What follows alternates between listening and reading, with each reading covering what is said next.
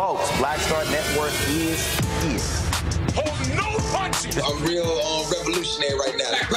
Support this man, Black Media. He makes sure that our stories are told. Thank you for being the voice of Black America, Roland. Stay black. I love y'all. All momentum we have now, we have to keep this going. The video looks phenomenal. See, this difference between Black Star Network and Black-owned media and something like CNN. You can't be Black-owned media and be scared. It's time to be smart. Bring your eyeballs home. You dig?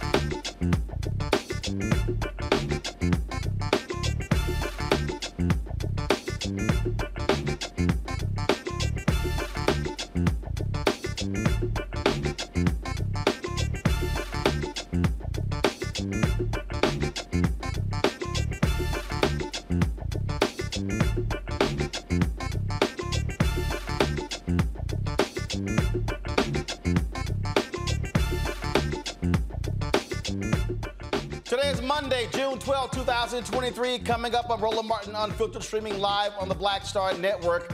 A 14-year-old boy in Colorado fatally shot by police while restrained on the ground. We have the body camera footage, and we'll speak with one of the family's attorneys about what happened and how they are seeking justice. A civil rights lawyer in Mississippi making headlines after being arrested while filming a traffic stop. She spent the weekend in jail. She's now out, and she'll be here to tell us what happened and why she thinks she was really arrested. The Atlanta City Council approved funding for a controversial new police and fire training center that critics call Cop City, despite heavy protests from the community. Today, we'll speak with one of the council members who supported that initiative and believes it will help Black communities. And also at last night's Tony Awards, well, let's just say Ron DeSantis probably was not happy at all being called the Grand Wizard. We'll show you what Denise Benton said about the Florida governor. Plus, we'll find out how men can maintain a healthy lifestyle and avoid the preventable diseases. We'll talk about that, folks, in our Fit Live Win segment. It's time to bring the funk. Roland Martin Unfiltered on the Black Star Network. Let's go. He's got it. Whatever the biz, he's on it. Whatever it is, he's got the scoop, the fact, the find. And when it breaks, he's right on time and it's rolling. Best believe he's knowing.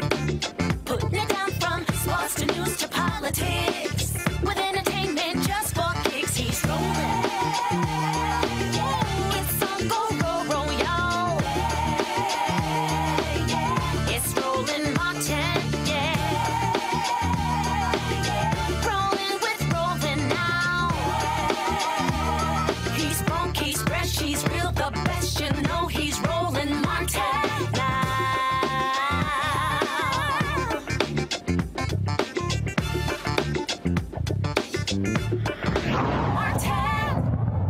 Oh my God. A black Colorado teen is dead after being fatally shot by a police officer. Took place earlier this month. The officers thought 14-year-old Jor'Dell Richardson was carrying a handgun. Well, it turned out to be a pellet gun. The police shot and killed him on June 1st after chasing him from a suburban Denver store where he was believed to be involved in an armed robbery with a group of other teens. Now, Aurora police had initially said the teen was armed with a semi-automatic gun, but again, it was a pellet gun. Body cam videos were released on Friday. We'll be showing you the officers chasing Richardson. You also see Officer James Snap tackling Dell in an alley behind a strip mall. Then you'll see when one of the other officers fires the fatal shot. Now, the video, folks, is quite triggering, so if you want to turn away, go right ahead and do so. And we'll show it in about 10 seconds. Again, this shooting took place on June 1st in Aurora, Colorado, and here is that video. They're running north. Yeah, all the running north. One was running north. Yeah, they just shoplifted out of there. There's a black Kia van in the alley. Hold on. Come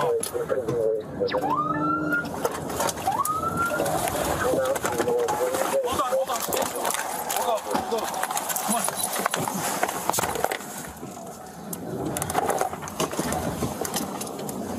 They're chasing them.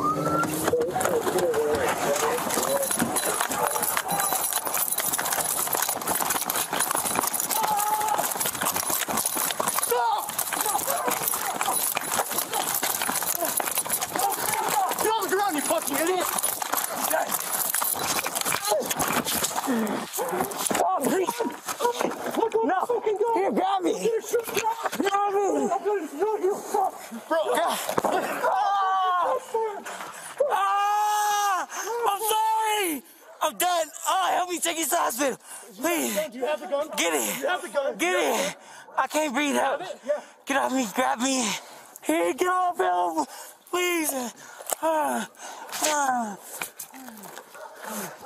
Can you take me to the hospital, please? Get off the radio. Shots fired just east behind the restaurant.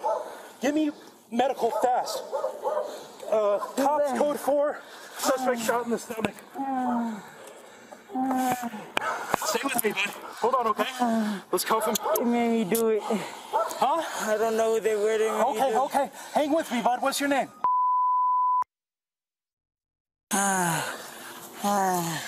I think we're all right. With cuffs? Yeah, please.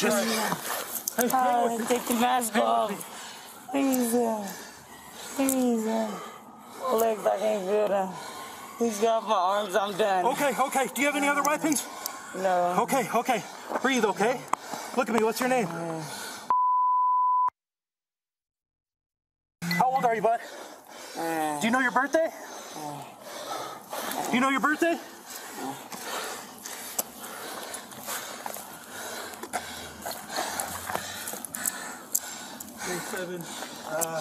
Suspect is unresponsive. I'll close fire.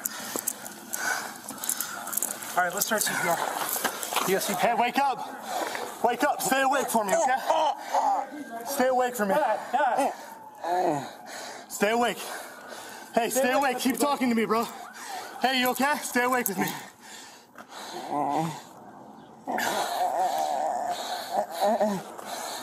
Stay awake with me. Stay awake. Hey. Stay awake with me.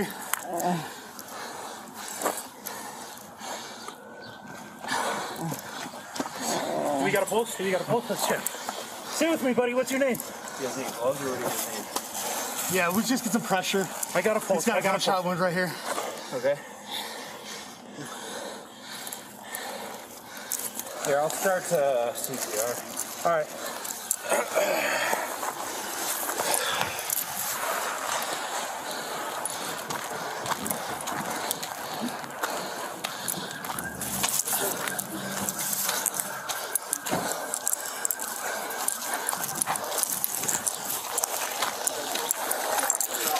There's a gun behind me that probably needs to...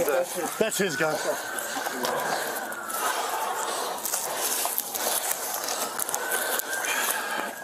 Nick, I can switch out with you when you need. Okay.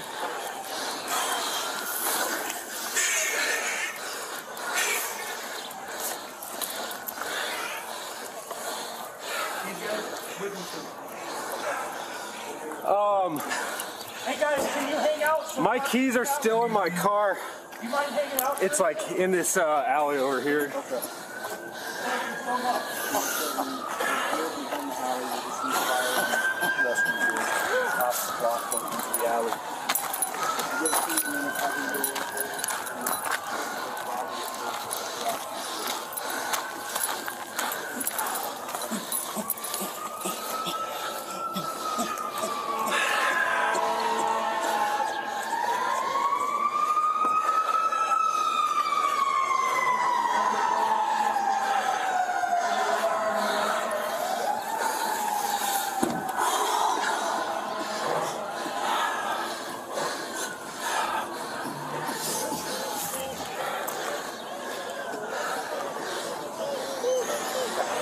You want me to take it? I'm good for probably till they get here.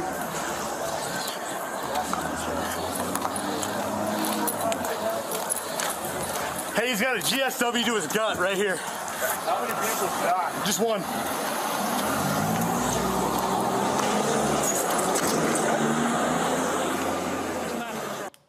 Joining me now is one of the Robinson family attorneys, Ed Hopkins. Ed, thank you for joining us.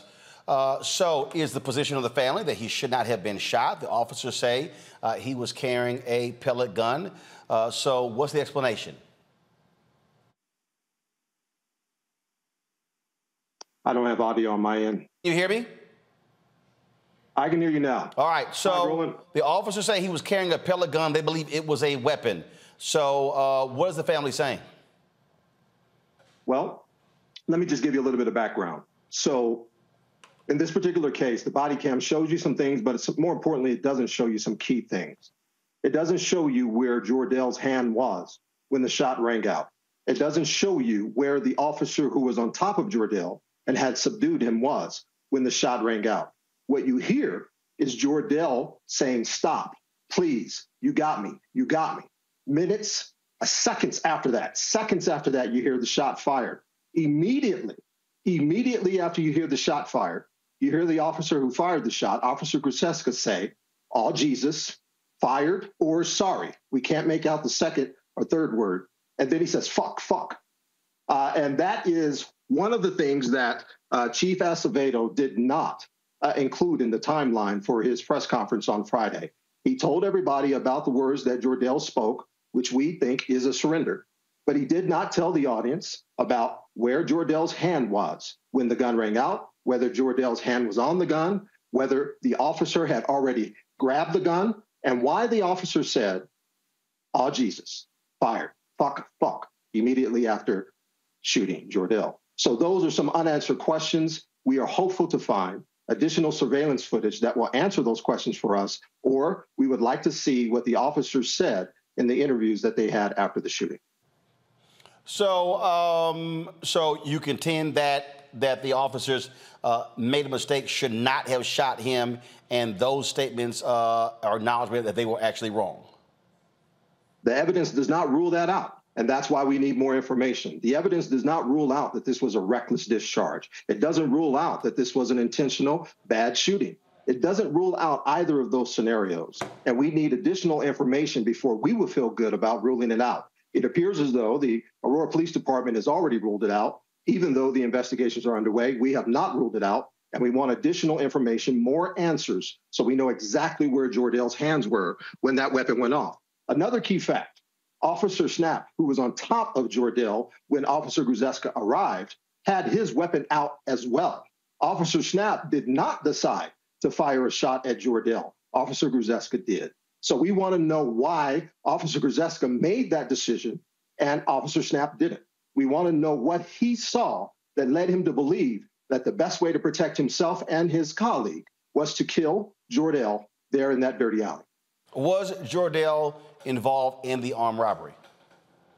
That is something that is still also inconclusive. We are not going to convict a dead 14-year-old boy without looking at all of the evidence. What we heard in the press conference is that Jor'Dell, they allege, was in a store with a couple of other young men. What we heard, they allege, is that he showed the cashier the gun while he was in the store. We did not hear that he pointed a gun at anyone. So at this point, we don't know whether they had reasonable basis to even tackle Jor'Dell. But at this point, we're going to wait and see and get more information. We would like to see the video of what happened in the store before making our opinion on that. Have you talked to him? And so he was in the store. Was he there with friends? Was he there with family? What do we know? We don't know who those young men were. What we do know is Jor'Dell said after he was shot that they made him do it. We don't know what that means. Jor'Dell's not here to tell us. And we haven't seen the results of the investigation that the Aurora Police Department is conducting. Once that is all released to us, we will have a better understanding of what happened, why they thought they had a grounds to chase and tackle Jor'Dell in the first place. All right. Ed Hopkins, we certainly appreciate it. Thank you so very much.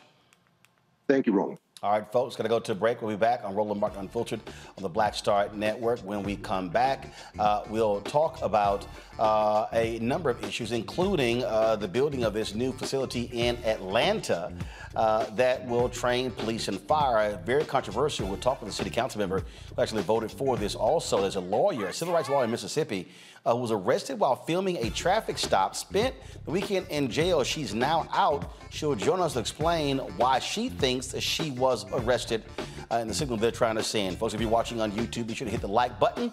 Of course, we want to easily eclipse 1,000, 2,000 likes. Don't forget, also download the Black Star Network app. We're getting closer to 100,000 downloads. We really should be there already. And so if you have not downloaded the Black Star Network app, we certainly want you to do so. And so you can do so on any device: Apple phone, Android phone, Apple TV, Android TV, Roku, Amazon Fire TV, Xbox One, Samsung Smart TV. You can also support us in what you do. Your dollars make it possible for us to travel around this country, covering the news that matters to our community. And so send your check and money order to P.O. Box 57196, Washington, D.C., 20037-0196. Cash App, $RM Unfiltered. PayPal, R Martin Unfiltered. Venmo is RM Unfiltered. Zelle, Roland at RolandSMartin.com. Roland at RolandMartinUnfiltered.com. And be sure to get a copy of my book, White Fear: How the Browning of America is Making White Folks Lose Their Minds. You can get it at Amazon, Barnes & Noble, Target, Books A Million. You can also download your copy on Audible. We'll be right back. Hatred on the streets, a horrific scene, a white nationalist rally that descended into deadly violence. White people are losing their damn minds. As an angry pro-Trump mob storms the U.S. Capitol, we've seen We're about to see the rise of what I call white minority resistance. We have seen white folks in this country who simply cannot tolerate black folks voting. I think what we're seeing is the inevitable result of violent denial. This is part of American history. Every time that people of color have made progress, whether real or symbolic, there has been what Carol Anderson at Emory University calls white rage as a backdrop. backlash. This is the rise of the Proud Boys and the Boogaloo Boys. America, there's going to be more of this. Here's all the Proud Boys, guys. This country is getting increasingly racist in its behaviors and its attitudes because of the fear of white people. The fear that they're taking our jobs, they're taking our resources, they're taking our women. This is white fear.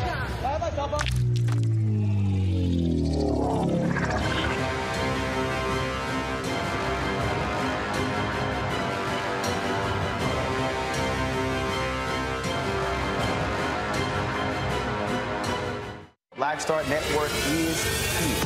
Oh, no punch! I'm real revolutionary right now. Thank you for being the voice of Black America. All momentum we have now, we have to keep this going. The video looks phenomenal. See, there's a difference between Black Star Network and black-owned media and something like CNN. You can't be black-owned media and be scared. It's time to be smart. Bring your eyeballs home. You dig? Hey, what's up? It's Sammy Roman. Hey, it's John Murray, the executive producer of the new Sherry Shepherd Talk Show. It's me, Sherry Shepherd, and you know what you're watching, Roland Martin Unfiltered.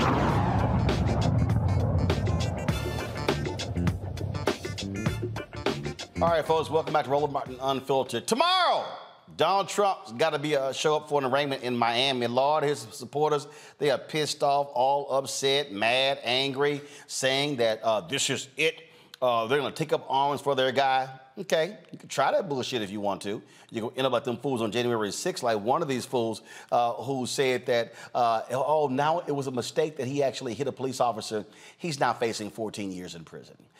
So guess what? You're about to go to jail. So y'all going to act a fool if you want to, but I'm telling you how it's going to end up if you try to act a fool, because they're going to be waiting to jack you. And they should, because y'all are crazy. Now, over the weekend, it was a number of folks out there talking about this particular story. I have gotten some of the greatest laughs watching some of these fools do all they can to defend Donald Trump. Now, one of the ones that really got me going was Jim Jordan. Over the weekend, he was on CNN with Dana Bash. And y'all should have heard this man with all of the mental gymnastics trying to explain why Trump was fine, why everything was good. Okay, y'all want a good laugh? Watch this. This is the best of Comedy Central. Commander-in-Chief, the President of the United States, has the ability to classify and control access to information. That's what the Constitution and the court have said. So you can't obstruct when you can't obstruct when there's no underlying crime. He is not the President of the United States. That is the fundamental flaw. And you're just taking him at his word. He declassified the material. But he says point blank. He says point blank on tape, as president, I could have declassified it. Now I can't. He says in his own words, it's on tape as part of this indictment. He did not declassify the material. Therefore, it is classified. Saying he could have is not the same as saying he didn't. He said now I can't. He has declassified this material. He said that now he can't, right, because he's not president now, but when he was president, he did declassify. He said that. Which means that what he was holding was classified. No, not if he declassified it when he was president of the United States, for goodness sake. But he's saying point blank in this audio tape that he did not declassify it. What you're saying just doesn't make sense on its face. This is what this truly is, Dana, is an affront to the rule of law. It's an affront to consistent application of the law. You had Secretary Clinton, who had classified material on a server. She was not president of the United States. She was Secretary Clinton. You have that happen. Nothing happens to her. When you have two people who do the same thing, and one has the standard that I've talked about, but the only one who gets indicted is the Republican. The only one who gets indicted is the one who was actually president, who did it the right way. Oh, my goodness. That is what the American people see. And the other... Really? That was it? It's cute how they love trying to bring up Clinton, trying to bring up President Joe Biden, trying to say, oh, they had documents. See, here's the difference. They gave them back. There was a subpoena. They literally have the notes of Donald Trump's own attorney who admits that he was trying to hide them. See, it's a little hard to sit here and dance around that. And they have worked themselves up into a lather. I mean they're really upset, but they're really ticked off because not everybody who has been in Trump's orbit actually agrees with it because, well, there's another guy who was the Attorney General for Donald Trump, Bill Barr, who covered his ass on a whole bunch of stuff. Well, he went on Fox News on Sunday and was like, yeah, they got his ass. Chief argument that comes up for the president's allies and his legal team that this should have been handled under the Presidential Records Act, not this Espionage Act charge and other federal statutes that were used here. Well, it started out under the Presidential Records Act and the archives trying to retrieve documents that Trump had no right to have. But it quickly became clear that what the government was really worried about were these classified and very sensitive documents. I was shocked by the degree of sensitivity of these documents and how many there were, frankly. And so the government's agenda was to get those, protect those documents and get them out. And I think it was perfectly appropriate to do that. It was the right thing to do. And I think the counts under the Espionage Act that he willfully retained those documents are solid counts. Now, I do think we have to wait and see what the defense says and what proves to be true. But I do think that even half what Andy McCarthy said, which is if even half of it is true, then he's toast. I mean, it's a very detailed indictment. And it's very, very damning. And this idea of presenting Trump as a victim here, a victim of a witch hunt, is ridiculous. Yes, he's been a victim in the past. Yes, his adversaries have obsessively pursued him with phony claims. And I've been at his side defending against them when he is a victim. But this is much different. He's not a victim here. He was totally wrong that he had the right to have those documents. Those documents are among the most sensitive secrets that the country has. They have to be in the custody of the archivist. He had no right to maintain them and retain them. And he kept them in a way at Mar-a-Lago that anyone who really cares about national security, their stomach would churn at it. If anybody cares about national security, Lord, the folk on the right, y'all, are just beside themselves. They have been acting a plumb fool, angry and upset. But the thing that's so crazy, they're literally defending stupidity. They are so desperate to kiss this man's ass that they will knowingly defend BS. He was wrong. 100% without a doubt, flat out wrong. And he ignored the subpoena. He ignored the, and they said, dog, we ain't coming after you. Just give us the papers back. His own attorney recorded notes where he said, I don't want you going through my boxes. My pal, Dr. Julianne Malvo, she's the Dean, College of Ethnic Studies, California State University, Los Angeles. Dr. Amakongo Dabinga, Senior, Professorial Lecturer, School of International Service, American University, out of D.C., and Renita Shannon, former Georgia State Representative out of Atlanta. I think all of this is utterly hilarious, Amakongo, because the Republicans are embarrassing themselves. They're embarrassing themselves defending a known liar, a man who ignored the directives of his own attorney, who wanted them to engage in his lies. They were like, say, dog, I ain't giving up my damn law license for your ass. They got the goods on them. But they want to keep playing games. I think that you use the right term in terms of a game, because this is a game. I think that those who are running for president, they are hoping that in some way, shape, or form, this takes Donald Trump out, and they are either auditioning to be his number two if it doesn't take him out, or they are fighting to get his base. They want his base of support if for some reason he's removed from the picture. But they are really playing a dangerous game, because their rhetoric that they're putting out there can lead to even more dangerous things happening. We saw January 6th. We saw FBI offices get getting targeted. And even now, the FBI is saying that there's no real chat about something major happening in Miami tomorrow, but there could be lone wolves out there who take this stuff seriously. And so these guys are being extremely dangerous. And not only the candidates, when you have some of these congressmen, when you have people like Lake, who lost in Carrie Lake, who lost in Arizona, talking about this is my public service announcement that we all got guns, so you better be careful. I believe, Roland, at the end of the day, that some of these guys are unhinged enough that they actually want war. They've used the term war. They've used military terminology. And some people are like, oh, they're just trying to act big and tough. They actually want this. They want dissension. They want destruction because they thrive in it. And these candidates, Tim Scott and the others, Nikki Haley tried to clean it up a little bit over the weekend because her husband's in the military. But here's the last thing I'll say, Roland. These guys who are defending Trump like this, they don't know everything that's going to come out that Jack Smith and Merrick Garland have. So there's going to be deeper things that are going to come out. And I just want to see how far they're going to take their defense, because we still do not yet know what Trump actually did with the documents. We know people took photos and all of this other things and where they were stored. But who came in, took pictures, and what did they do with them? Did Donald Trump sell them? Is this how Jared Kushner got that multi-billion or million-dollar deal with Saudi Arabia? When that stuff comes out, it's going to be very interesting to see how they still try to twist themselves in the pretzels like they're at my yoga studio or something, trying to defend this. Here's Nikki Haley trying to, as you said, distance herself from this. Watch.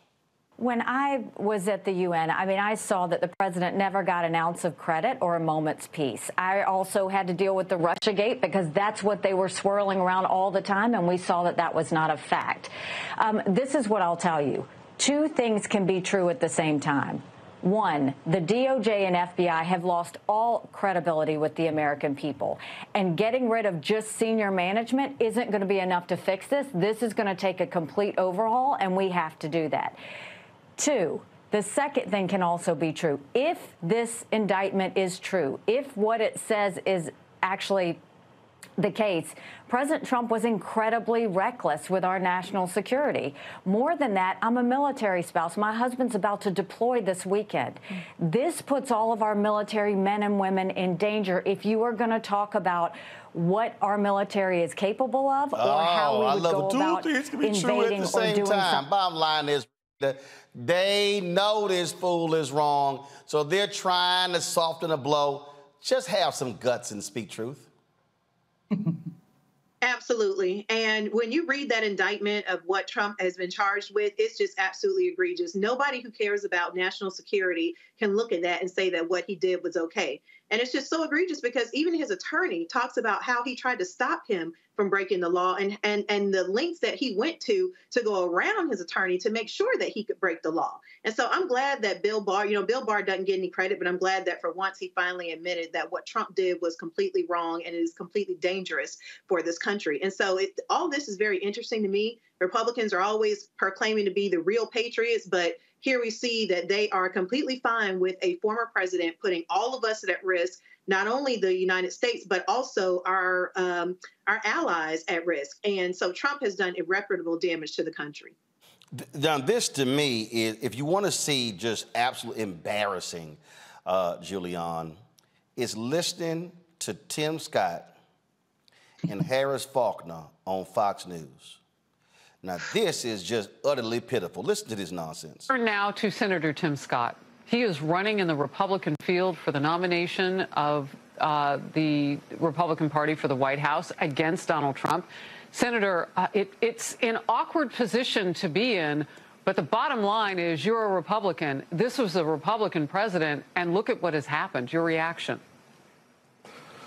Well, Harris, more importantly, I'm an American, and let's look at what's happening to an American. More important than Republicans or Democrats, red or blue, black or white, is this notion that our nation is the greatest nation on earth because Lady Justice has a blindfold on. That means that Republicans are not hunted and Democrats are not protected. It means that we look at every single case based on the evidence. And in America, every single person is presumed innocent, not guilty. And what we've seen over the last several years is the weaponization of the Department of Justice against the former president. You don't have to be a Republican to see injustice and want to fix it. You don't have to be a Democrat to see injustice and want to fix it. You just... Boy, can you answer the question? he going all over the world. Can your ass answer the damn question? Yo, I'm going to play the rest of it, then I'm going to get Julian. But, I mean, this is like a whole lot of nothing. First of all, I want to start, I'm an American. Well, shit, was somebody questioning your status like your party did Obama? All right, y'all, let me play. I can only stomach so much of this crap. So here's here's 60 more seconds. Have to be an American and stand up for the right thing. I don't care whether you're on my party or not in my party. I don't care whether you look like me or not. The one thing that makes America the city on the hill is confidence in our justice system. And today, what we see is a justice system where the scales are weighted. That seems to be the outcome of where we are today. As President of the United States, I would purge all of the injustices and impurities in our system so that every American can have confidence that they will be seen by the Lady of Justice with a blindfold on. That is what we need in this nation, not more politicizing of the issues. Yeah. Will you reach out, or have you reached out to the former President Trump? Well, I was sitting here waiting to come on air, and so this is the first time I've had an opportunity to have a conversation, and I certainly will continue to pray for our nation and continue to pray that justice prevails. Senator Scott, thank you for your time tonight. Appreciate it. His ass didn't even answer the second question. Julian, go ahead. Go ahead. I mean, no, he's incapable. I read the indictment. I don't know why. Well, I did read the indictment.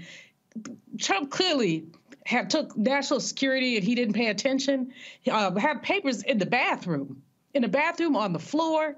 You know, I mean, looks like somebody with ADD going through government documents. Not only that, I mean, first of all, Tim Scott, Roland, I don't even know why you pay that man any attention. He's an American. You know, he's an American. That's your answer to everything. He doesn't care what party you're in because he's an American. No, what he is a blankety blank, blank, blank fool. And every time he opens his mouth, he confirms the notion that he doesn't have enough sense. I don't know what he's running for, but he's certainly not running for president. You know, he's running for secretary or something. Certainly not state, not housing, not. The indictment is very, very compelling, especially because of the inside information that exists in that indictment. You know that some of Trump's own people turned on him to get this information out. That's number one. Number two, I don't know what website I was on, but there's some website where his supporters were talking about lynching people, taking back over the government. January 6th, again, one of them said if you thought January 6th was bad, watch out. Well, hopefully this time law enforcement gets it and he won't have this opportunity to turn his followers into a bunch of rabid fools. But, you know, thirdly, this is very sad, not that Trump has been indicted, but that some people who've read the indictment, some Republicans who read it, still believe that this is political. It's not political. Hillary never took documents that she wasn't supposed to have. She was never subpoenaed. Biden has some old documents. Again, he was never subpoenaed. When they asked him, do you have anything? He went through it and he gave it back to him. This is just egregious and it's arrogant. I mean, he might not have even gotten caught if he hadn't said, see, I have this document. I'm not supposed to have it. I could have declassified it. I didn't, but I have it. Well, you can't look at it because it's secret. Well, why do you have it out and throwing it about? This is the arrogance is just unspeakable. One of the Republican sites said he needs to learn how to shut his mouth. Tim Scott, Nikki Haley, a whole bunch of them need to learn how to shut their mouths. I just can't stop cracking up when I hear these people talking. It just is literally comedy, except for it makes my stomach hurt. The bottom line is they don't want to accept what is truth. All right, folks, hold tight 1 second. Go into a break. We come back. We're going to talk about the case out of Mississippi where a civil rights lawyer was taping cops at a traffic stop. She got arrested. She'll join us next on Roland Martin Unfiltered on the Black Star Network. That was a pivotal time. I remember Kevin Hart telling me that. He's like, man, what you doing, man? You got to stay on stage. And I was like, yeah, well, you know, I'm young, thinking, like, I'm good. And he was absolutely right. What show was you at the time? This was one-on-one. Got it. During that time. So you're doing one-on-one, going great. Yeah. You making money, you like... I'm like, I don't need to leave. I don't need to leave from, you know, Wednesday, Thursday to Sunday. I didn't want to do that. You know, it was just like, I'm going to stay here. Or I didn't want to finish work Friday, fly out, go do a gig Saturday, Sunday. I was like, I don't have to do that. And I lost a little bit of that hunger that I had in New York. I would hit all the clubs, run around. Sometimes me and Chappelle or me and this one or that one, we'd go to the Comedy Cellar at 1 in the morning. And I mean, that was our life. We loved it. You know, you do 2 shows in Manhattan, go to Brooklyn, leave Brooklyn, go to Queens, go to Jersey. And I kind of I got complacent. I was like, I got this money, I'm good. I don't need to go chase that, because that money wasn't at the same level that I was making, but what I was missing was that training. Yes. Was that. And it wasn't the money. It was the money, you know, it was that's what I needed.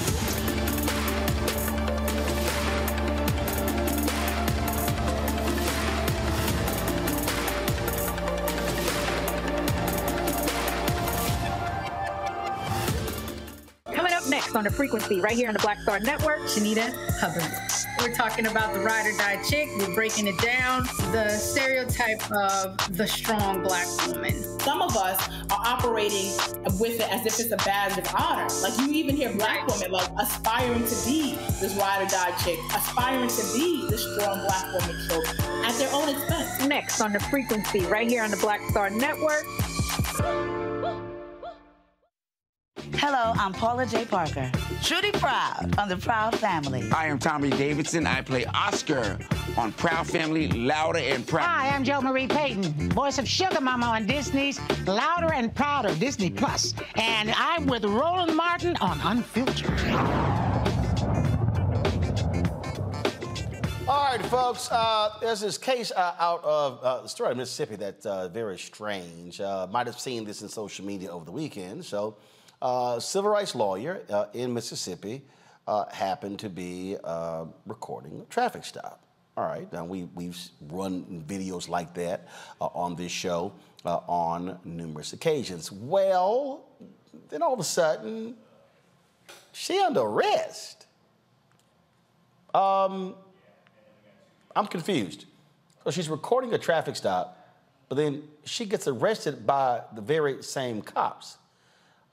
Spends time in jail, got out today, but people are asking the questions, why in the hell was she arrested for a traffic stop? Now, we've also been covering these stories about how in many of these cities and states around the country, legislators, largely Republican, have been doing their best to protect, we say, cover up actions of police officers by passing laws stopping people from actually recording police officers in action. We've seen that in numerous cases. So the question is, what's going on? What's going on? Jill Collin joins us right now on Roland Martin Unfiltered. Glad to have you here. So what the hell happened?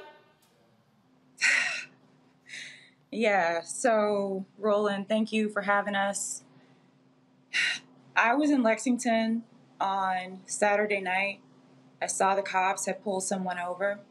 I drove by and I had someone in the car with me and they recorded. The person told me, they said, if you go back through there, the cops are going to get you. I said, what, for driving? They said, yeah. And so they said, I don't even want to be in the car with you. So I let them out at the corner and I drove back around. I made a right turn to go back where the cops were arresting this person. I was driving with my right hand. I had my phone recording in my left hand. As I approached the cops, I never stopped. I was driving. The cop flagged me down with his flashlight. I stopped. He said, show me your ID. I said, why? He said, show me your ID. I said, is this a roadblock? He said, no. I said, so why do I need to show you my ID? And he said again, show me your ID. And then he pulled out his taser.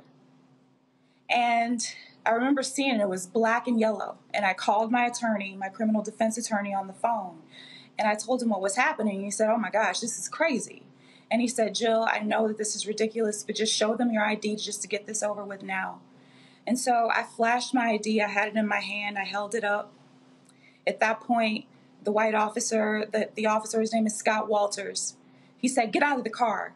There was a black officer behind him named AG. His last name is AG. He's an investigator with Lexington Police Department. They both started yelling for me to get out of the car. I was still on the phone with my attorney, and my attorney was saying, "This is ridiculous." And at that point, the white police officer starts pulling at my car door. Well, first he reached in, he grabbed my phone from me, he snatched my phone, he slammed it on the top of the car, on the roof of the car, and he started yanking at my car door, but the door was locked. So he reaches in my car and he unlocks my door from the inside. He opens the door and pulls me out of the car, pushes me up against the car. At this point, I see my phone on top of the car, and I'm telling my attorney, I'm saying, Mike, you need to come. And I realized that he'd hung up on my attorney. And so at that point, they cuffed me. They put my hands behind my back. I did not resist. They put me in the back of the police car. In the back of the police car, I watched as they illegally searched my car. They started in the glove compartment. They went all through it. They flipped the seats, going through the rugs, everything. They then went to the trunk. I had my briefcase in the trunk. It was closed. It was zip closed. I watched them as they opened my briefcase, and they started going through my things. They started taking my things out and looking at them one by one. Then after they did that, the white officer, Scott Walters, he went around to the driver's side. He knelt down and put his hand under the seat, and he said, "Looky here." He'd found my firearm. He said, "I sure hope it's stolen." And at that point, they put me in the police car. I was already in the police car. They took me to jail. At jail, they cuffed me to a bench. I was there for at least an hour as this cop tried to intimidate me, telling me that he was going to take me to jail. I said, "Well, I'll look forward to it." And they took me to jail. And that was that. And I just got out a few hours ago. Oh, that was on Saturday. So you spent... Yes. So what time was it on Saturday?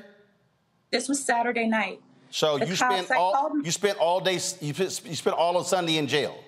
Yes.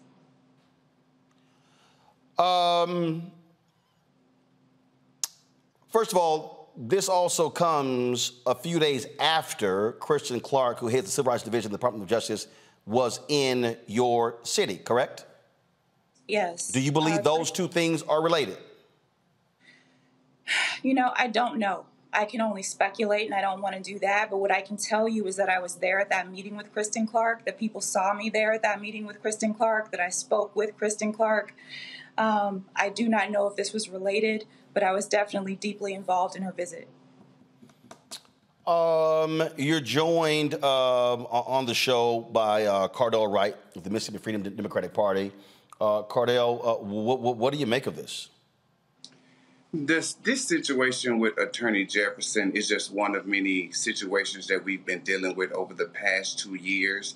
These issues come every day. Even at the press conference, people are riding by saying, "I need to talk to you. I need to talk to you." One lady came today saying her husband is at the hospital right now getting x-rays on his back because he was harassed and beat by the police, and they did not arrest him. So this is just one situation of many, but we have to keep in mind that these are the situations that are happening in a poor county. Holmes County is one of the poorest, if not the poorest county in the nation. And they are doing this at the beck and call of the elected officials in an attempt to continue to line the pockets of the city because we're impoverished and they like the money coming in, but it does not need to come in at the expense of Black people. So we're on the ground every day, and I'm thankful for Attorney Jefferson for making that sacrifice, and Julian being in the community, helping us with the fight against injustices, police corruption, and police brutality. But it does not stop there. It's corruption in our elected officials.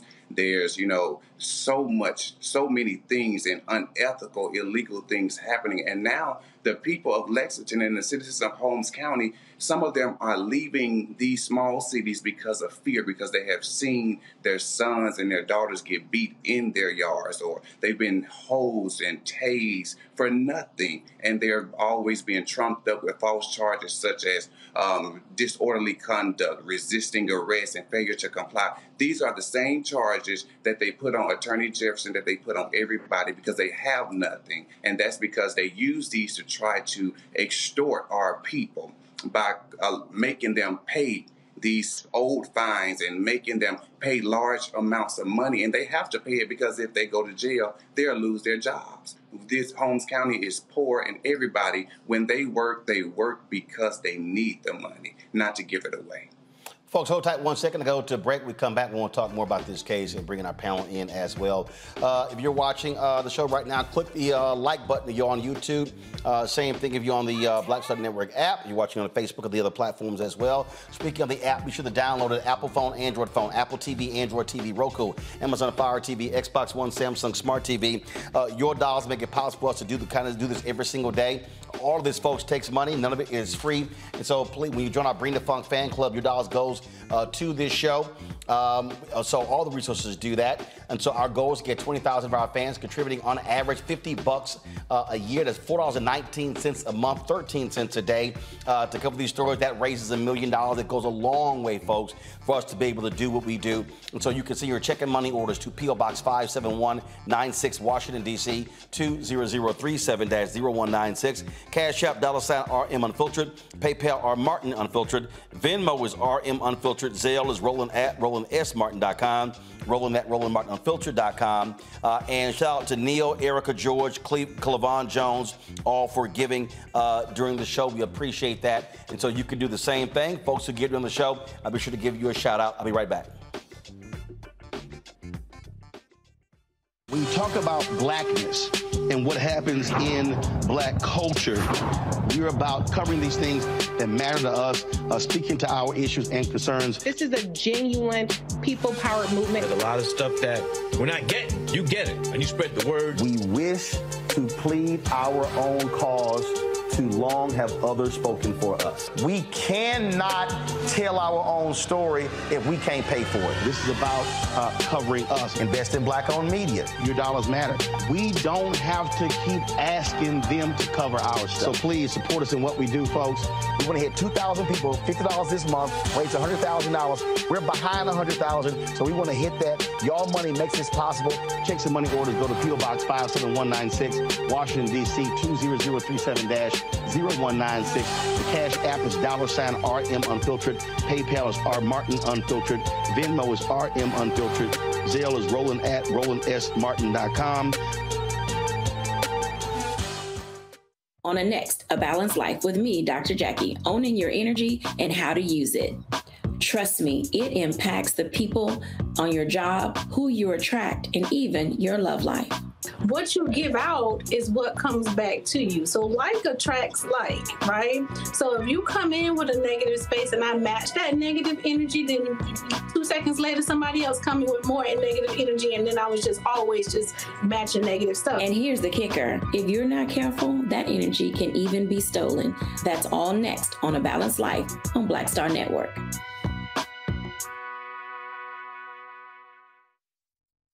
Farquhar, executive producer, Proud Family. You're watching Roland Martin Unfiltered.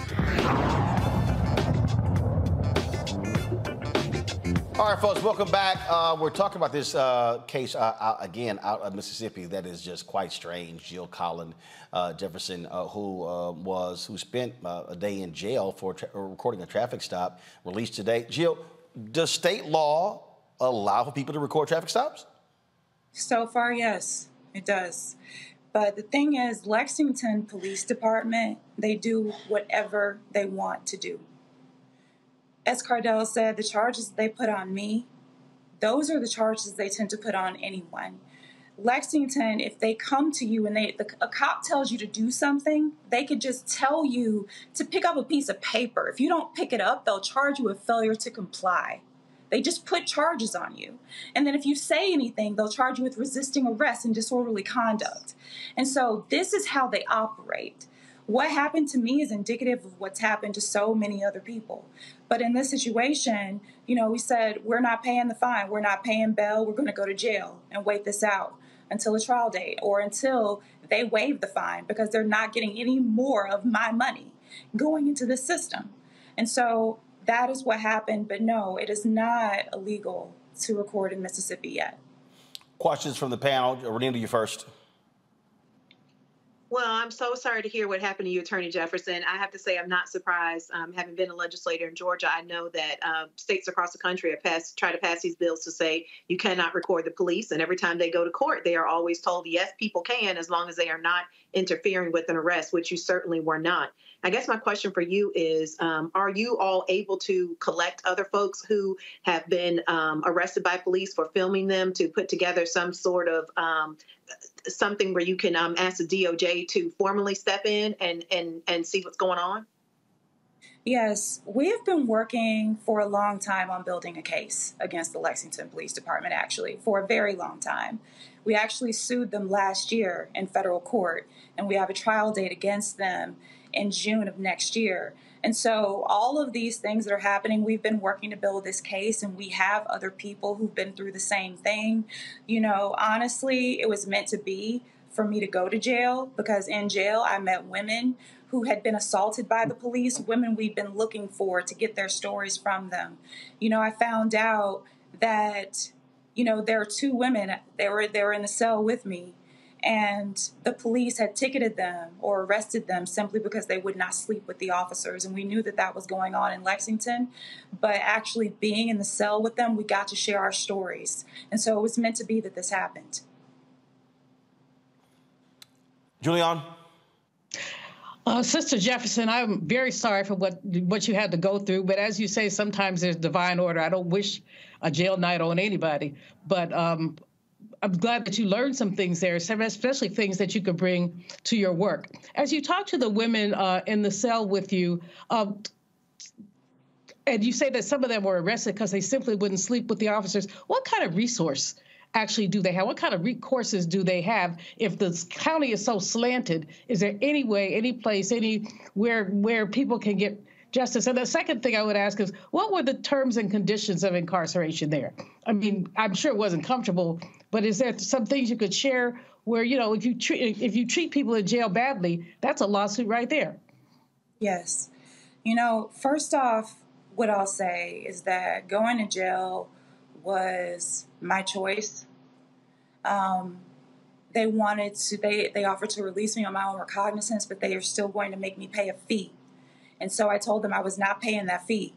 And so they put me in jail because I refused to pay the fee for the charges. You know, these women, yes, they had been arrested because they had turned down these officers, and that's not something that is uncommon here. You know, being in jail with them, I'll tell you, once, you know, the truth of the matter is that when I got in jail, there were feces everywhere. They cleaned it up the next day, but they were all over the floor, in chairs, in the cells.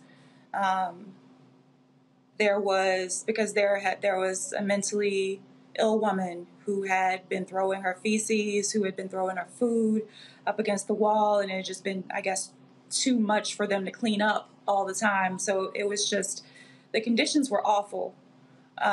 They cleaned it up sometime on Sunday evening. And then she threw more feces. And so the conditions there, I can tell you that they treated me well, but they treated me well because I'm me. You know, from what I heard about some of the other women who were in there, they had not been able to make phone calls. They had not been able to speak to their children. There were things that they just were not able to get, basic things. But I can tell you that the people who dealt with me while I was behind bars, while I was in jail, they were kind to me. But I think that was only because they realized that I was me, honestly. Makongo?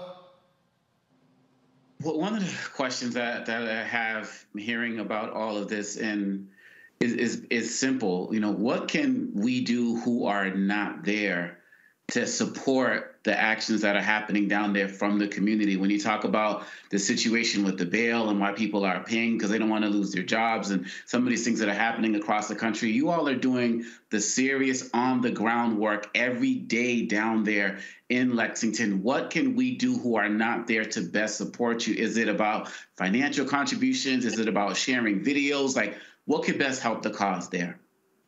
Well, I do think that what you just said is how you can best support. Right now, what we're trying to do is we're trying to turn the eyes of this nation and the state of Mississippi toward Holmes County. We know that we were in the mainstream media around the end of the summer of last year dealing with the former racist chief, that where the recording got leaked, but the situations never ceased. Right after his termination, we would think that we would have some sort of peace, but those that took over, they began to perpetuate his same racist tactics. So what we need simply is for coverage, for everybody to speak out, to help put pressure on the governor, because the governor is the only elected official that can remove a sitting elected official. And we know that they are complicit in all of these situations because of what the police are doing and how they're bringing revenue into the city through these unlawful arrests. But also, we would need, Julian is doing a lot of work, reaching a lot of clients, trying to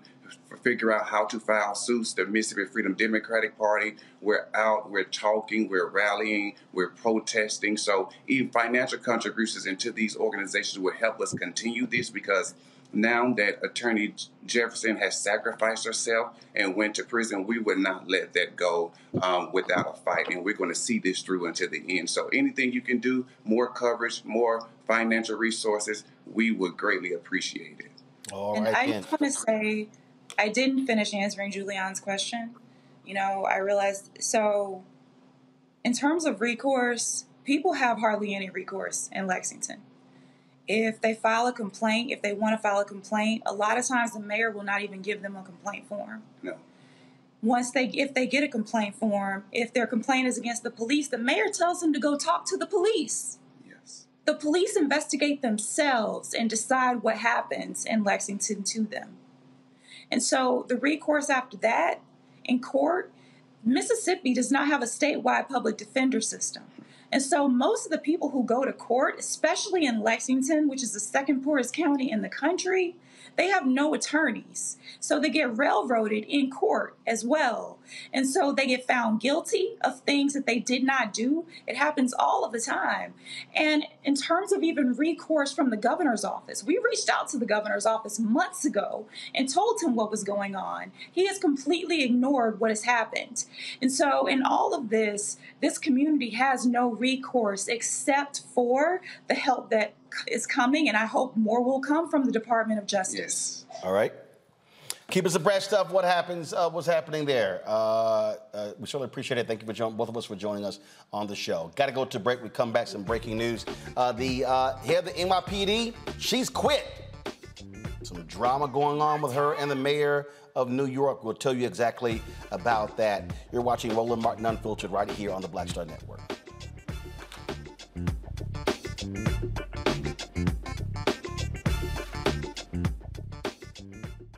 Question for you. Are you stuck? Do you feel like you're hitting a wall and it's keeping you from achieving prosperity? Well, you're not alone. On the next Get Wealthy with me, Deborah Owens, America's Wealth Coach, you're going to learn what you need to do to become unstuck and unstoppable.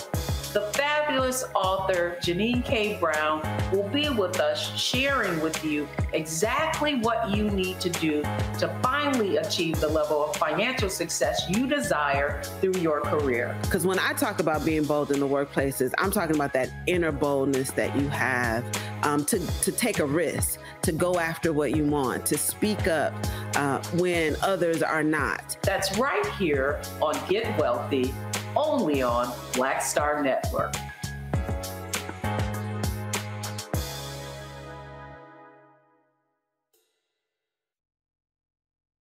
Next on the Black Table with me, Greg Carr. The Supreme Court is back in session. God help us all. It is no exaggeration to say that this current session could completely reshape this country and redirect our future for generations to come. And not in a good way. We invite Dr. Valencia Watkins and Professor Angela Porter, our legal roundtable, back to the show to put it all in perspective. That's on the next Black Table. Please don't miss it. Right here on the Black Star Network. I am Tommy Davidson. I play Oscar on Proud Family, Louder and Prouder. Right now, I'm rolling with Roland Martin, unfiltered, uncut, unplugged, and undamn believable. You hear me?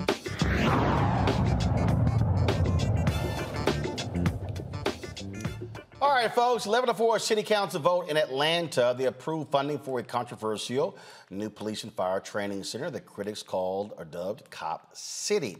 A lot of people, I'm talking about hours upon hours of people who were speaking against this, but the council voted in the early morning hours for this. Critics say the new facility that's going to be built in a predominantly black neighborhood will only exacerbate tensions between law enforcement and the community, as well as the center will cause environmental harm to the area. Since the vote, some council members have asked why they voted to approve the center. And as also, we had one council member on last week saying that they don't even fully have all the details. Well, Michael Julian Bond is on the city council. He said that the new training center will provide much needed resources for law enforcement. He joins us right now from Atlanta. Glad to have you here, Councilman Bond. So first and foremost, how much is this going to cost? It will cost the total cost is $90 million. It will cost the taxpayers of the city of Atlanta about $67 million over the term of the lease for the facility.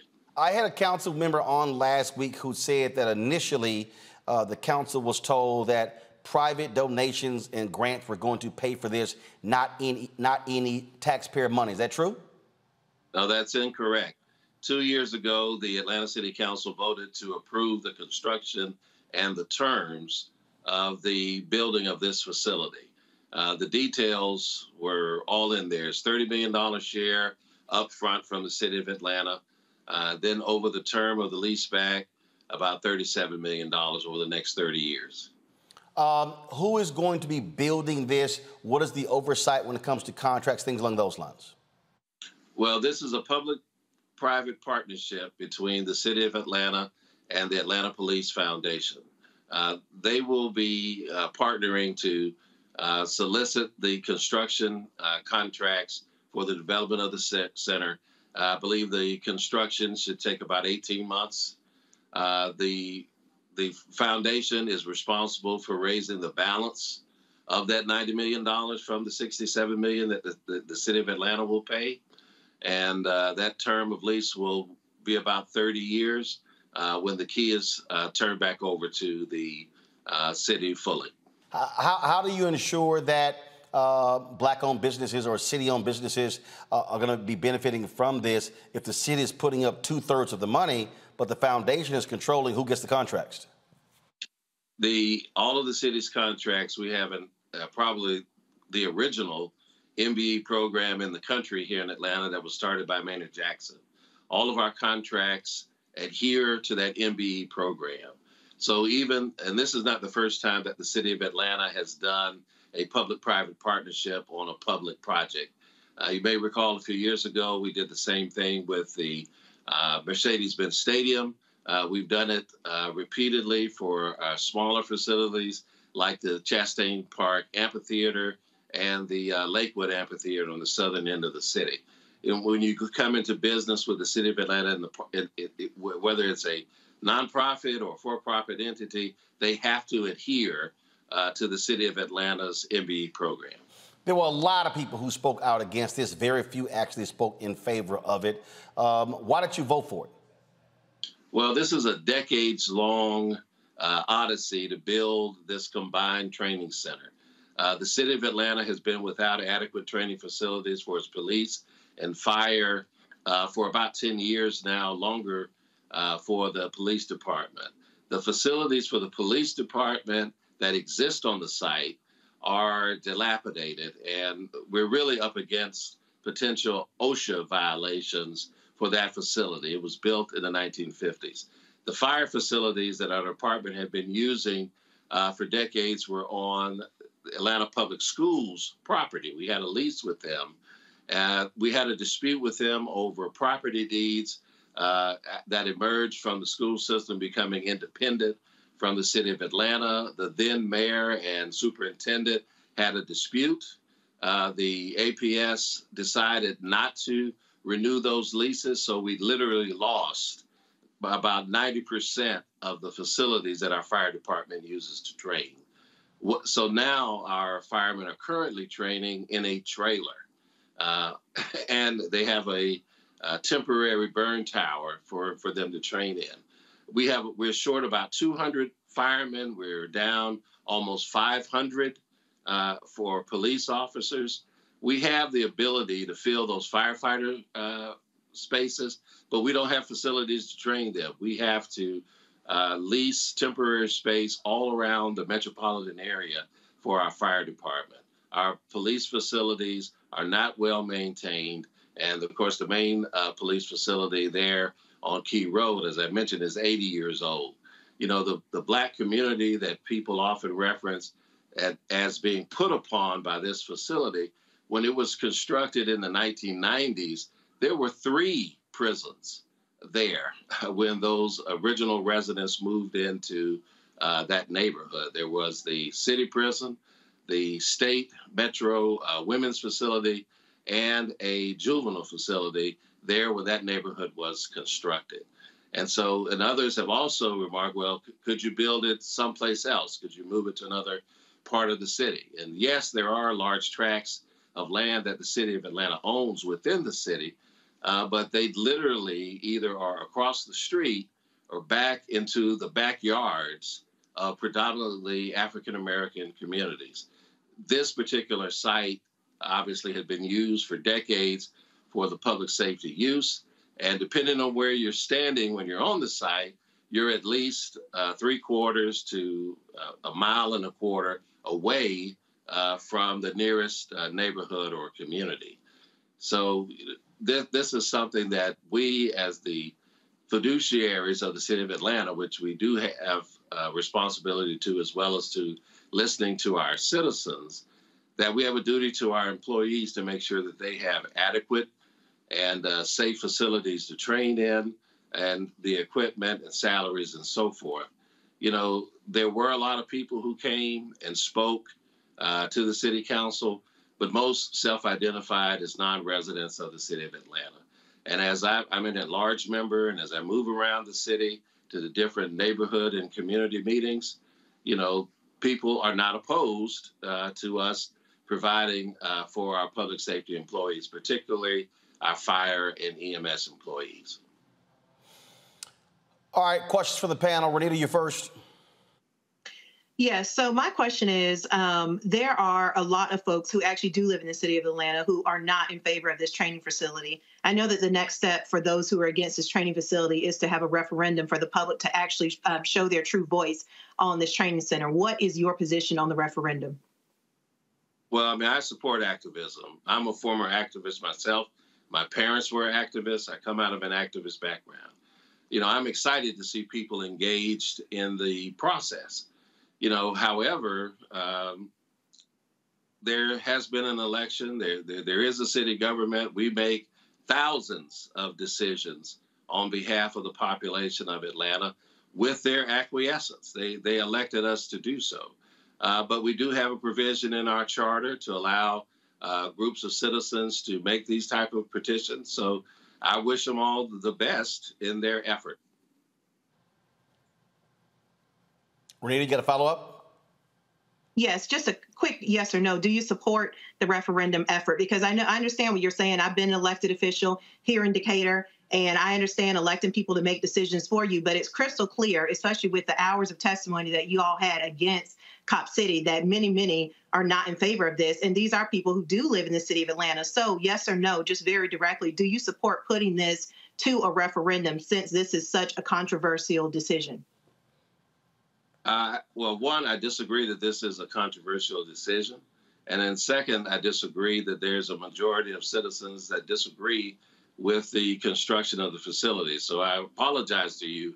I'm not going to be able to answer yes or no. I believe citizens have the right to exercise the legal tools that are available to them, and I support them, doing that. I believe the City Council has made the right decision for our citizens, even those that disagree. So I'm ambivalent about whether or not I support the referendum or not. I mean, if the referendum is successful, we will obviously live with the results of that referendum, but that will still put us behind providing the equipment, the facilities that we need to help our fire, police, and EMS employees. And then please understand that, in the city of Atlanta, training has been at the center of this. What type of training our EMS and police receive? It only takes about 8 weeks of standardized training in Georgia to become a police officer. The training that Atlanta gives its police officers is 36 weeks. And we have probably what is rated one of the best police academies of the top 3 in the nation, the most extensive training. That's great and all, but guess what? That makes those individuals extremely marketable to other departments. And so if the city of Atlanta is not providing the best equipment and workspace for those individuals, they're easily gone. So our recidivism rate is exceedingly high. We lose police officers to the metropolitan area, the neighboring departments. We lose them to the counties. We lose them to the state. And of course, they're highly marketable on the federal level. So, and part of why people leave is because of the deteriorating facilities that we have. And it's the same on the fire side. Just, it's not as bad, but it's the same. We have a high recidivism rate because it only takes about 7 to 8 weeks to, standard in Georgia to become a fireman. Our training is almost 18 months. And so with the additional skills and training that they have, they become highly marketable around the metropolitan area. And they often leave for less money and benefits because our facilities are so poor. And so this really isn't a question of whether or not people like it or not. This is a need in the city of Atlanta to improve these facilities for the long-term interests of our citizens. Omokongo?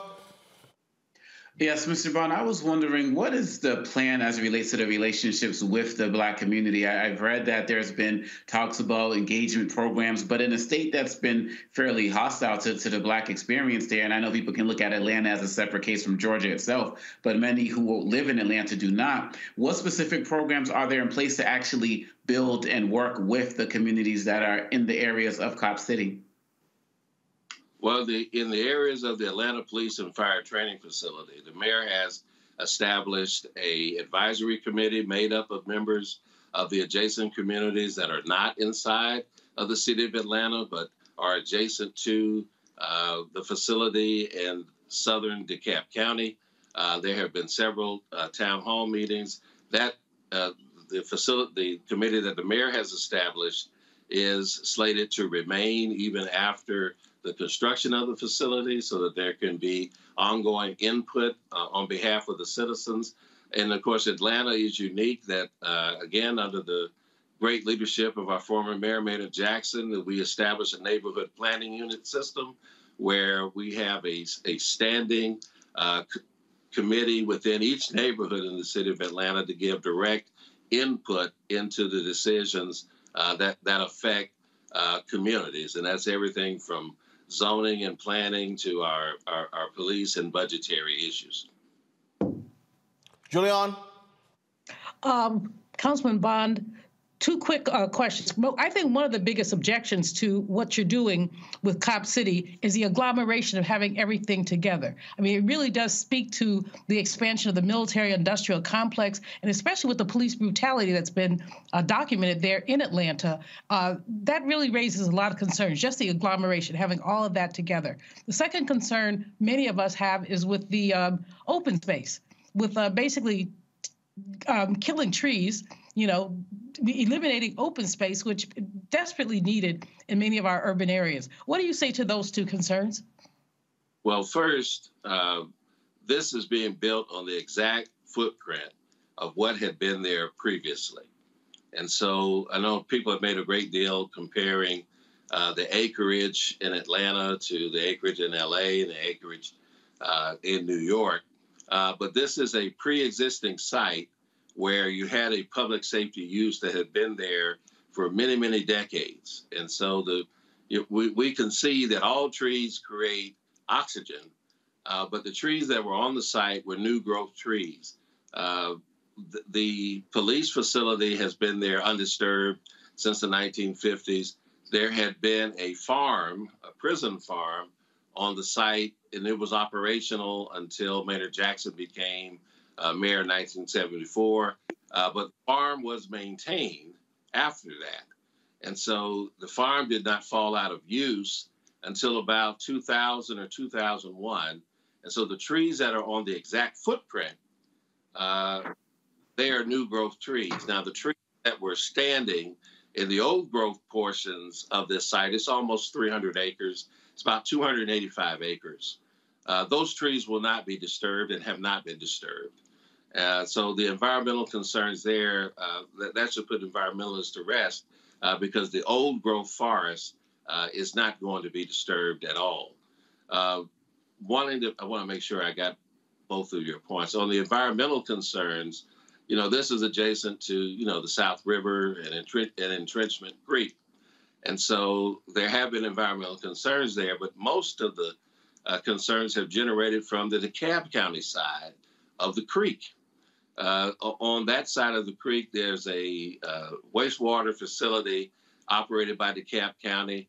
90% of all the sewage spills that have ever happened in DeKalb County have happened on that site, have happened as a result of DeKalb County operating their water sewer treatment plant. The city of Atlanta since the 1990s has been underneath a consent decree for the Chattahoochee River and its tributaries.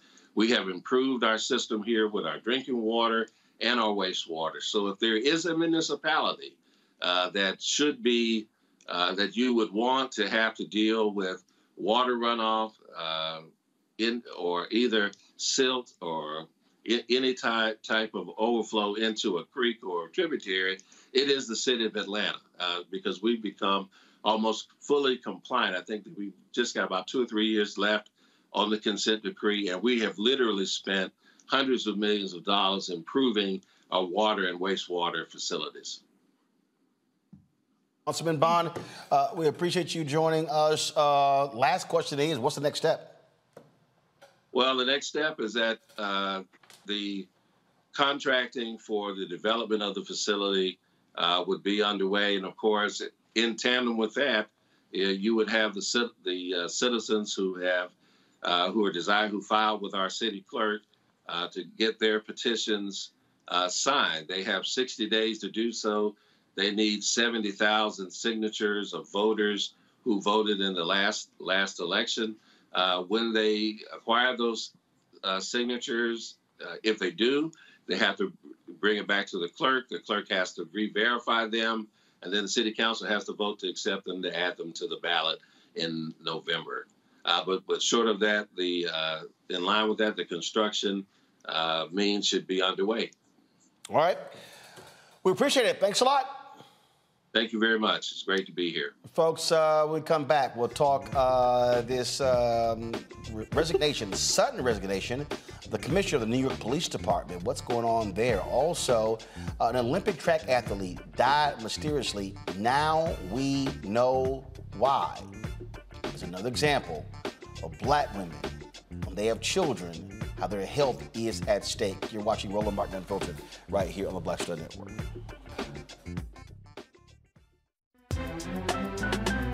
I'm Faraji Muhammad, live from LA.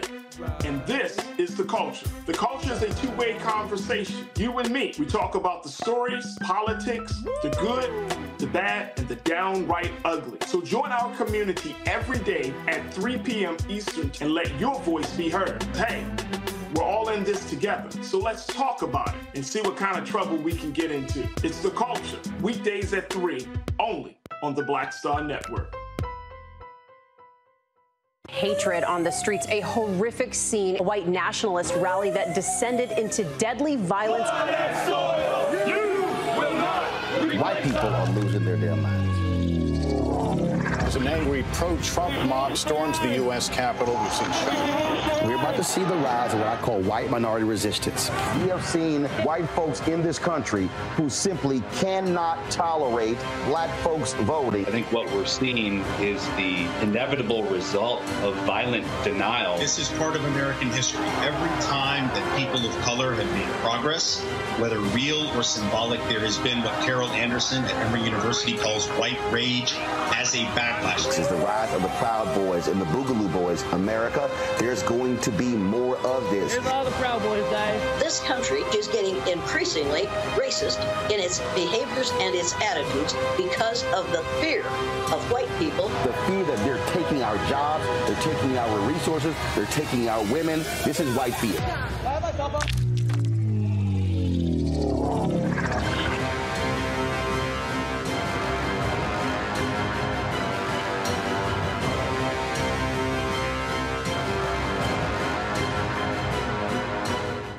Hello, I'm Paula J. Parker. Truly proud on the Proud Family, Louder and Prouder on Disney+. And you're watching Roland Martin, Unfiltered.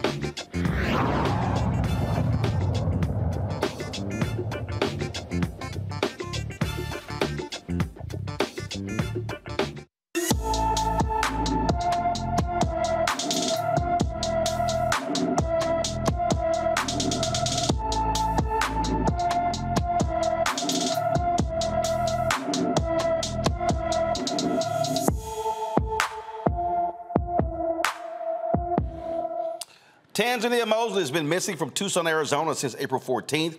The 17-year-old is 5 feet 7 inches tall, weighs 140 pounds, with brown hair and brown eyes. Anyone with information with regards to Tanzania Mosley should call the Tucson, Arizona Police Department at 520-791-4444. That's 520-791-4444. All right, folks, a bombshell out of New York City where Keishant Sewell, who was a year ago named by New York Mayor Eric Adams as police commissioner, she quit. That's right, issued her resignation today. She sent an email out saying I made the decision to step down from my position. While my time here will come to a close, I will never step away from my advocacy and support for the NYPD, and I will always be a champion for the people of New York City. She was sworn in on January 1st, 2022. She did not give a reason for why she's doing so, but what you have here is you have some folks saying that she has been battling with the mayor's office. Right here it says Sewell's relationship with City Council, City Hall has seemed to sour in recent months, with the commissioner finding herself increasingly handcuffed when trying to make key department decisions. This is what the New York Post reported on Sunday. What you also find is you also have had a situation where you had a higher up who was involved in a particular case of an officer who was arrested, and he ordered that report to be axed. And so it's also the drama here. I'll say this here, Renita, if somebody resigns 15, 18 months into their tenure, something else is going on here, not just, I want to go spend more time with my family. Absolutely. You're right. I mean, everybody knows what this looks like. Politicians do it all the time. They serve, 15, 20 years in office, and all of a sudden they say, oh, I've got to go leave and spend more time with my children. And it never really washes. To your point, the things that you listed that were stated publicly as to why the police chief is leaving really just don't wash. And I think that there is a lot more to this story, and I think that we are going to see a lot more with this story in the coming months. There is another story here. When the department's highest-ranking uniform officer, Omakongo, he was involved in this particular issue. She decided to discipline this officer, Jeffrey Madre, and she sided with the city's Civilian Complaint Review Board in this. And so what happened here, he was hit with an official reprimand, which was for 10 days. He was docked between 5 and 10 vacation days when they say that he abused his authority in the 2021 gun case involving a retired cop. This is the New York Post story right here. It says NYPD Chief of Department Jeff Madre, of course, he voided the arrest of a retired cop who was accused of flashing a gun at 3 children in Brooklyn in November 2021, according to Internal Affairs sources. Now, the Civilian Complaint Review Board had recommended that Sewell hit Madre with the command be disciplined over the incident. And according to folks there, that this also was a point of contention because Madre is a he's supported big time by the mayor of New York City. First of all, this is just very clear here, Omokongo. No cop should be standing in the way of avoiding any arrest. I don't care if somebody's a retired cop. And so, as far as I'm concerned, if you are the highest ranking uniformed police officer and you did that, you should not have your job.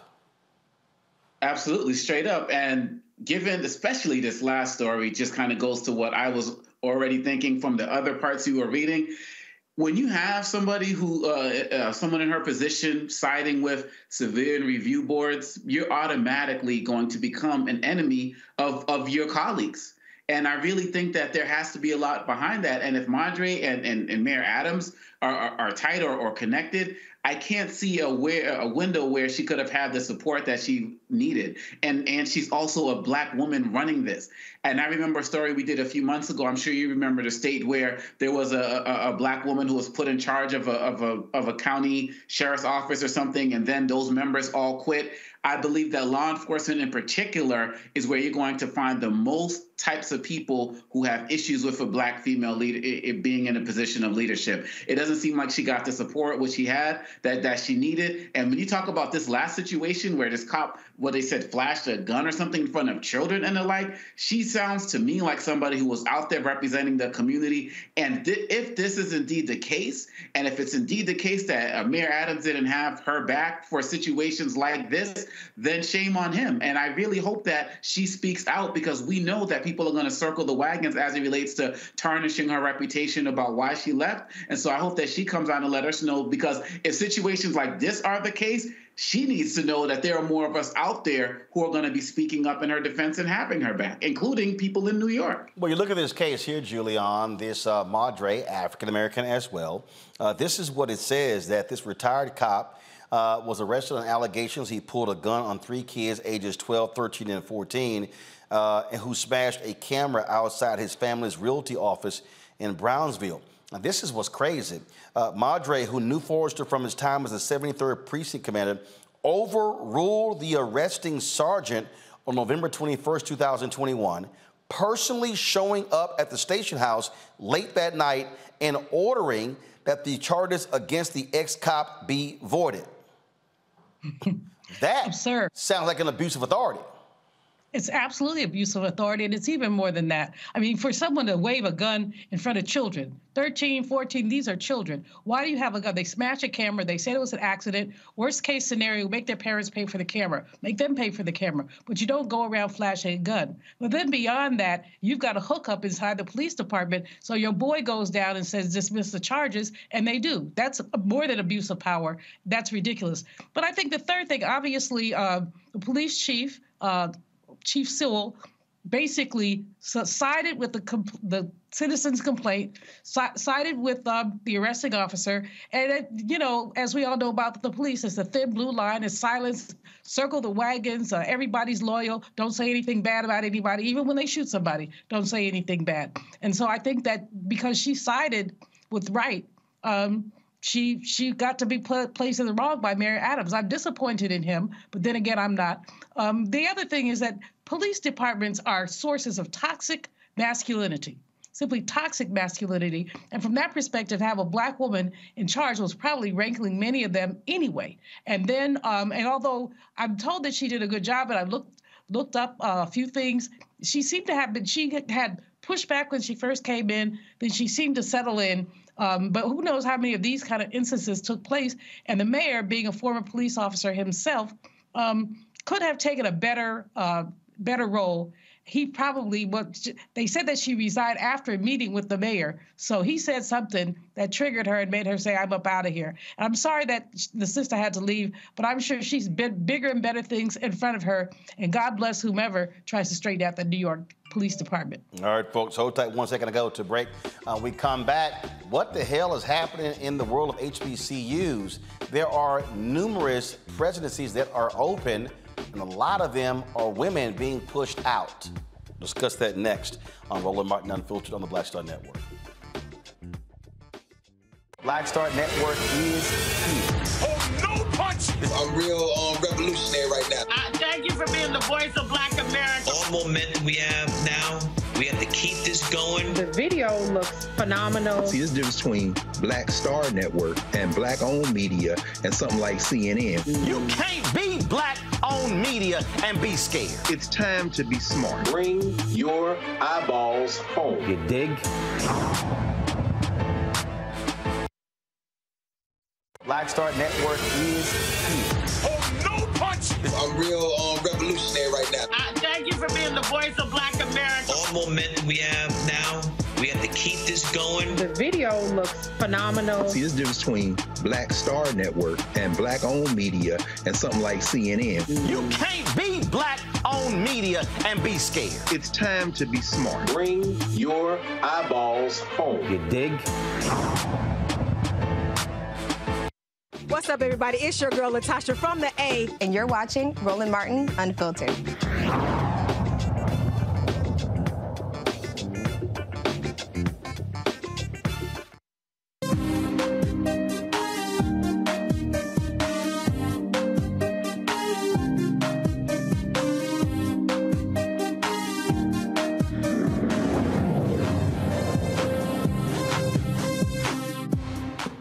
All right, folks, what in the world is happening in the land of HBCUs? A number of openings are now available, and we could just simply go down the line. In fact, if you type into Google, go to my iPad, HBCU president resigns, what you will see, folks, are a number here. Now, first of all, you see that the president of Langston University, my alpha brother Ken Smith, he's leaving, but he's retiring to run his own Chick-fil-A franchise. But when you go here, the story here, 4 Black women presidents have been fired from HBCUs. And so you'll see the story here that was actually posted.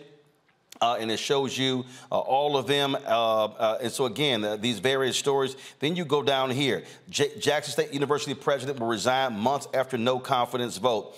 Tougaloo College president resigns effective at the end of June. TSU president Crumpton Young resigns. We also know, of course, earlier when Ruth Simmons resigned at Prairie View A&M University.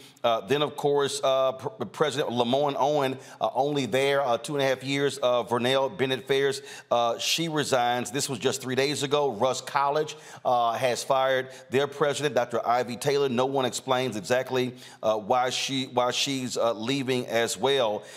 And I mean, like I say, we could just sit here and go down the line. Philander Smith, Roderick's mother's announced that he is also resigning after 9 years leading that university as well. And so here you have Fisk, Philander, Rust, Tougaloo, Lemoyne, Owen. Again, they filled the Prairie View opening, Texas Southern University. There's a lot going on here. Julian, you, of course, president emerita Bennett College. Here's the deal. A lot of these schools, a lot of these are women presidents not serving a significant number of years in these places. What in the world is going on? Well, from my experience, I would say that boards need to stay in their lane and presidents need to stay in their lane. Presidents generally do. We have too much to do to jump into the board's Kool-Aid, but too many board members are micromanagers. Too many want to get off into the weeds. And then again, women, whether even at a women's college, I mean, you have men on the board who don't necessarily appreciate your leadership style. They don't, in my case, people never appreciate my bluntness, and that's just me. So I'll own that. But oftentimes people don't appreciate women's leadership style. And I mean, I had a staff member who I did fire tell me that I was a diva president. I'm like, dude, just go away. But people feel free to say things to women presidents they wouldn't say to a man. But I really think the crux at HBCU land is boards interfering with the day-to-day responsibilities of the president. And at a point in time, Ruth Simmons, I mean, to have such a star at Prairie View, such a star, and it's her alma mater, and she was totally dedicated to it. And then the board started dabbling, and she's like, I don't need to put up with that. I'm at retirement age. I can do other things. So, you know, I mean, people have enough of interfering boards. I think that's a lot of it. And I think also gender bias is a huge thing in our community. I mean, we act like it's not there, but it's there. And no matter what kind of college you're at, the gender bias is alive and well. Crazy thing here, Renita, a lot of these folks are stepping away after 2.5 years. I don't care who you are. You leave the presidency of a university for 2.5 years. That's a clear sign. Unless you're leaving for another great opportunity, these folks are not. It's a clear sign that there are issues there. Absolutely. No, absolutely, Roland. I mean, I think that's it. When most people stay, I mean, the length of time people have been staying in presidencies has gone down. A generation ago, people went to these presidencies and they stayed just about for life. You look at Bill Harvey at Hampton, 40-some years, or Norm Francis at Xavier, 40-some years, the longest serving HBCU presidents. But now many presidents, you know, I did 5, but many are doing 2 and 3 because at a point in time, you just say enough. Just throw your hands up and say enough. And the younger the presidents also, like folks in my generation, the less likely, and younger than me as well, the less likely, the younger you are, the less likely you are to put up with the BS. The more likely you are to just throw your hands. I got something else to do. God didn't put me here for this. Renita? So when you see people moving quickly, right. You know something's wrong. Renita? Well, what Dr. Malveaux is saying is absolutely correct. I've never been an HBCU president, but I have been a woman who has been an elected official. And it's true really for any position of leadership for women. There's always an immediate challenge to what you know, second guessing the decisions that you make. There's always a challenge to your previous experience and whether or not that is good enough. And so to your point, Roland, what you're saying about these folks coming in and within 2 years deciding to leave, that really does not sound like a situation of somebody who changed their mind really necessarily on the position from what they knew before they went into the position, because generally people are excited about new opportunities. And so to make a change that quickly, it means that they have just completely weighed the pros and cons of staying in those positions and have decided that this does not meet up to, you know, what they would like to be doing with their life. And so this is, you know, I think it's also what we've talked about so many times on this show about the financial support that HBCUs receive. That makes things very difficult. And so it's just been a very trying time for HBCUs across the country, at least the last couple of years. Here's the problem here, Congo, when you talk about a president leaving after 2.5 years. And that is, it's like having to start over again. Texas Southern University is now about to be on their 3rd president in the last 4 years. Okay, they got rid of Austin Lane. Then the lady's president, she served there just 2 years. That's young, and now looking for another president. Same thing, Lemoyne Owen.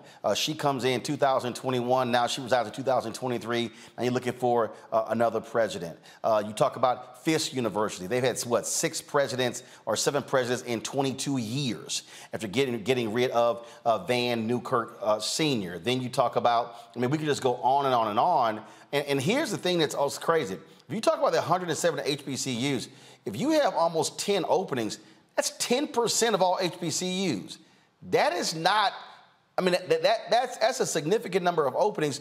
And the problem is, you talk about new administration, new start, paying off contracts, and so where that money could have been used, again, for the university, now you're having to pay off contracts of folks you got rid of.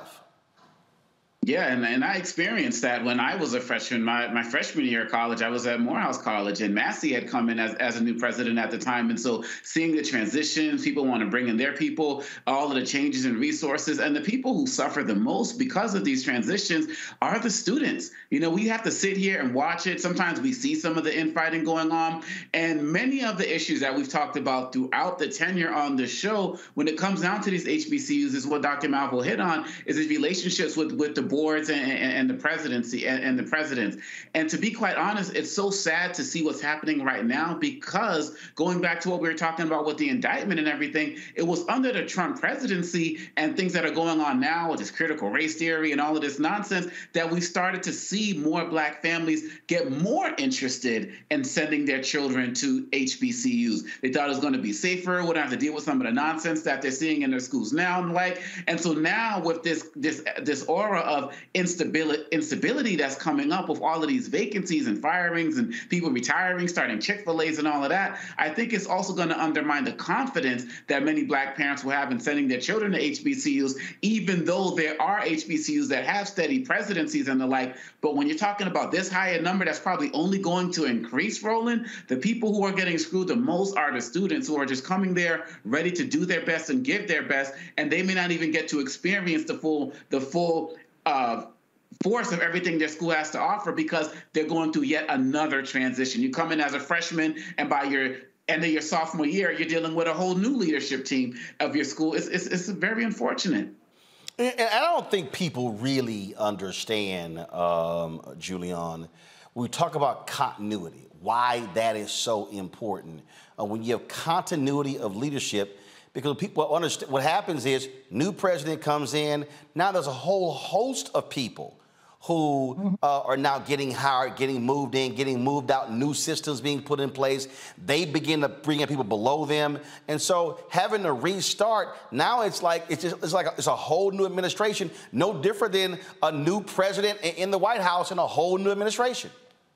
Absolutely. I mean, it takes you a good year, if not a little longer, to really get your foot wet, to get into the environment, to learn the culture, to know the culture, and you do bring your own people in. And then if you leave in another year, 2 years, now you've got a provost that you brought in, other people you brought in. What happens to them? Because the next person that comes in is going to want to bring in their own people. The other thing that happens is that the cost of a search is not inconsequential. When they do a presidential search, they usually use a firm. The firm is usually paid some fraction, probably at least half of what the president is earning. So you're talking six figures there.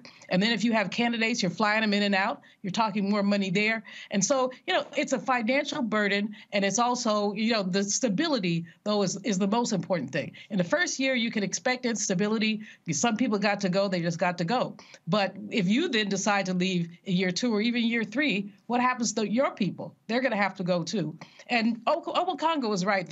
With all of the things we talk about with HBCUs were put together, developed for students to have a positive experience, for students to be lifted up, for students to have an alternative experience in this contemporary time. You don't want to go to Georgetown, you want to go to Howard or something like, people want to be in a Black environment. But if a Black environment is unstable, it's not a good environment. Well, again, this is something, folks, here that is cause for concern for a lot of folks out there. The number of HBCU presidencies that are now vacant due to the resignation. And again, the point we made earlier, it should be of concern the number of women who are being replaced short of their term. And I've talked to other female HBCU presidents over the years who've talked about there's a significant amount of misogyny and sexism, paternalism among individuals who are on the boards who question female leaders in a lot different than they actually do male leaders. And so that is absolutely the case. All right, folks, got to go to a break. We come back. Olympic athlete dies very young. A lot of people were saying, oh, my goodness, did she commit suicide? Now we know the truth about her death, and again, is a perfect example of what Black women are dealing with when they are having children. We will explain next on Roland Martin Unfiltered right here on the Black Star Network. Hit that like button, folks, if you're on YouTube. I see y'all commenting. We should easily be at 1,500 likes on YouTube. Y'all, it's real simple. Click like. That's it. It ain't hard. It ain't hard. Click the button, okay? Stop having me actually beg y'all to do so. Also, download our Black Star Network app, Apple phone, Android phone, Apple TV, Android TV, Roku, Amazon Fire TV, Xbox One, Samsung Smart TV. Also, join our Bring the Funk fan club. Your dollars make it possible for us to do the stories that we do, and to be able to do every single day, folks. We're the only black news and information show, 2 hours a day, only black news and information network. That's right, this show, for Roger Hummer's Daily Show, of course, weekly shows from Deborah Owens, Jackie Hood Martin, Greg Carr, Dee Barnes, Stephanie Humphrey. It's no one like this. But your dollars make it possible for us to continue doing what we do. So please send your check and money orders. P.O. Box 57196, Washington, D.C. 20037-0196. Cash App, $RM Unfiltered. PayPal, R Martin Unfiltered. Venmo is RM Unfiltered. Zelle, Roland at RolandSMartin.com. Roland at RolandMartinUnfiltered.com. And be sure to get a copy of my book, White Fear, How the Browning of America is Making White Folks Lose Their Minds. Bookstores nationwide. Order on Amazon. Download on Audible. I'll be right back. That was a pivotal time. I remember Kevin Hart telling me that. He's like, man, what you doing, man? You got to stay on stage. And I was like, yeah, well, I'm young, thinking, I'm good. And he was absolutely right. What show did you have at the time? This was one-on-one. Got it. During that time. So you're doing one-on-one, going great. Yeah. You making money. You like. I'm like, I don't need to leave. I don't need to leave from Wednesday, Thursday to Sunday. I didn't want to do that. It was just like, I'm gonna stay here. Or I didn't want to finish work Friday, fly out, go do a gig Saturday, Sunday. I was like, I don't have to do that. And I lost a little bit of that hunger that I had in New York. I would hit all the clubs, run around. Sometimes me and Chappelle, or me and this one or that one, we'd go to the Comedy Cellar at 1 in the morning. And I mean, that was our life. We loved it. You do 2 shows in Manhattan, go to Brooklyn, leave Brooklyn, go to Queens, go to Jersey. And I got complacent. I was like, I got this money, I'm good. I don't need to go chase that, because that money wasn't at the same level that I was making. But what I was missing was that training. Yes. Was that. And it wasn't the money. It was the money. It was that's what I needed.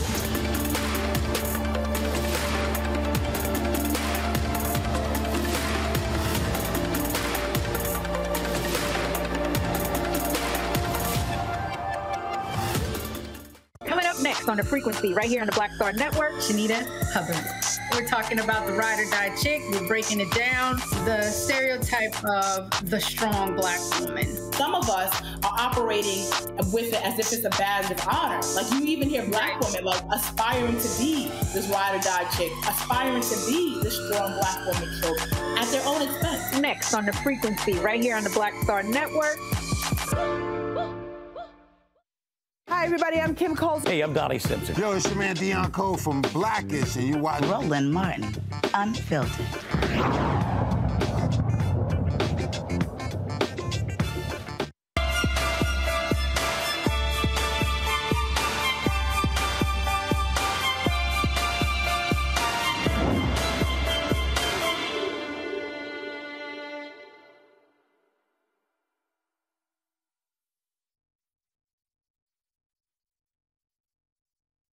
All right, folks, welcome back to Roland Martin Unfiltered right here on the Black Star Network. When Olympic track athlete Tori Bowie, when she passed away, a lot of folks thought that, she must have committed suicide, because they did a wellness check on her.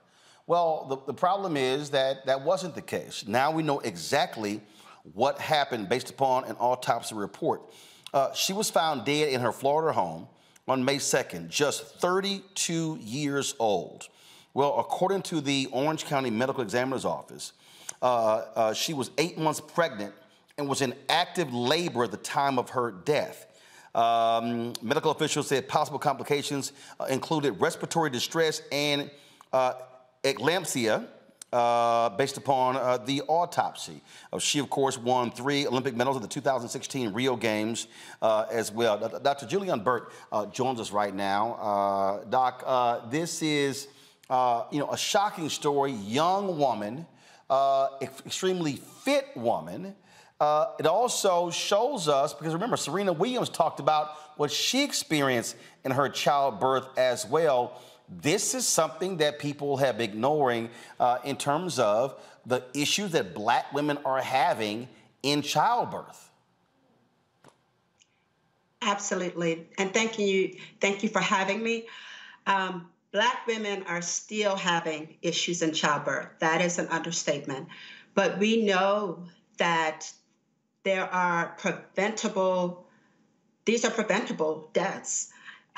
We know that access to health care, access to health insurance so that one might get that health care, making certain that women are seeking care on a regular basis, that there's not a reason job won't let me go to my appointment, or I'm running late for my appointment, or whatever the myriad reasons can be that there is limited care. CDC says the latest studies show that about 80% of these deaths are preventable. Wow. 80%, that's a lot. What is eclampsia? What is that? Eclampsia. Yes. Eclampsia, okay. Eclampsia, right. So eclampsia is when a woman has seizures in childbirth or even after. And oftentimes this is happening after delivery, after a woman actually goes home. So, of course, hearing the breaking news, I'm asking myself, did we know that her blood pressure was elevated? There are some what we call atypical cases, but it's typically starts with elevated blood pressure. And so when those blood pressures go high, a lot of things in the body start to break down. Your heart is affected. Your kidneys are impacted. Your blood vessels are impacted. And clearly, neurologically, you're impacted. And the thing that I guess we as a society or just human nature doesn't understand, that the placenta is also an organ. It's a temporary organ, but it is an organ, and it gets impacted. And so eclampsia is less than 5% of women will have this, especially those even with elevated blood pressure. So I don't want to scare women, but I also want to caution women. If you are dealing with blood pressure issues, some women, Roland, come into the pregnancy with elevated blood pressure. And oftentimes women are developing it even during the pregnancy. So if it's caught, we can start to manage it. But eclampsia definitely is something that is always in the back of our minds as physicians and other healthcare professionals, nurses, definitely. And this is where people have, look, you have to be your best advocate. And if that means putting that pressure on them doctors, that's what you actually have to do. Serena dealt with that. And then you have these doctors that have this assumption, especially white doctors, that Black women can endure this amazing amount of pain. And that's totally different than how they treat white women. This is a reality that we're seeing in the medical industry. It is a reality, unfortunately. I've been in practice for 18 years, out of medical school for 22 now, and it unfortunately is a reality, as you said. It's, blood pressure, even outside of pregnancy, right? The studies show that Black men and women are started on blood pressure medications, antihypertensives, less often than our counterparts. So the healthcare industry, if you will, is not taking it as seriously when there are Black and brown faces in front of them. And unfortunately, that is true. So when you mention being your best advocate, is absolutely true. I'm kind of glad that we're on the other side of COVID now, because of course there were times when there were offices that did not allow patients to bring in a second person. And that to me was detrimental, because sometimes what that pregnant woman needs is someone else who's sitting there hearing, listening, asking questions that she may not be thinking of, such as, you know, my wife's been complaining of headaches recently. Instead of just blowing it off as it's the job, it's the kids, headaches can be a first sign of the blood pressure issue that can lead to, as we mentioned, eclampsia. Questions from my panel. I'll start with Julian. Doc, first of all, I love you. You have my same name. So yes, just say, hey, but when the eclampsia and the high blood pressure and all these things, a lot of women and diabetes, they contract these things during the pregnancy. They didn't have them before, but it comes during the pregnancy. Are there preventive measures? What should they be doing? Should they be seeing doctors more often? How can they prevent like the onset of diabetes or high blood pressure during pregnancy? Or even before the onset? Great question. So, you know, I learned in medical school, and it still holds true, that right around 50% of women, when they do get pregnant, aren't planning to get pregnant. So it is an opportunity when you're going to see your physician or other healthcare provider that you maximize your health, you optimize your health. You don't walk around with a blood pressure of 140 over 90 and allow your doctor to say, oh, that's just right there around normal. No, it's not. The parameters changed years ago. So making certain that your blood pressure is under control, making certain that, like you said, your diabetes. No woman should be getting pregnant when her hemoglobin A1C, which is one of those values that we use, if it is greater than 7%, we should not start women getting, or allow, if you will, when a woman comes to me and says, Doc, I want to conceive, I'm looking at all her numbers. You know, we talk about knowing your numbers in the month of February, right? But we need to know our numbers 365. You need to know are your blood pressure numbers in a good range, with or without medication. You need to know if your blood sugar is in a good range. If you have a family history of diabetes, definitely go and get checked. But oftentimes we're not optimizing our health even prior. Weight loss, I am not advocating, because it is, honestly, it's not realistic that every woman prior to pregnancy is going to have a BMI less than, 25. It's just not realistic. But it makes a difference if a BMI, which is a ratio of height and weight, if your BMI is, normal is less than 25, right? So there's ranges. When you start getting higher, 25 to 30, that's considered overweight. Over 30, and there's classifications as we go up, is obesity. The closer we can get to getting that down to normal prior to the pregnancy, would be ideal. Omakongo. Dr. Bird, I want to know about your sense of optimism as it relates to the medical industry responding to this crisis. I see so many Black doctors, particularly Black women doctors, but many, Black male doctors as well speaking about this. I see Black celebrities like Serena and Oprah speaking on this. And Roland talked about the surveys that Black people feel, doctors feel and nurses feel, Black people feel can handle more pain. Has the medical industry been responding to this crisis in a way that you find satisfactory? Not satisfactory. Well, I will definitely start, no, it's not satisfactory, but it is starting. There are hospitals that have created boards, right? I'm a proud member of the National Medical Association. We are a group of 45,000 African-American physicians that have been advocating to close the gap on health disparities literally since 1895.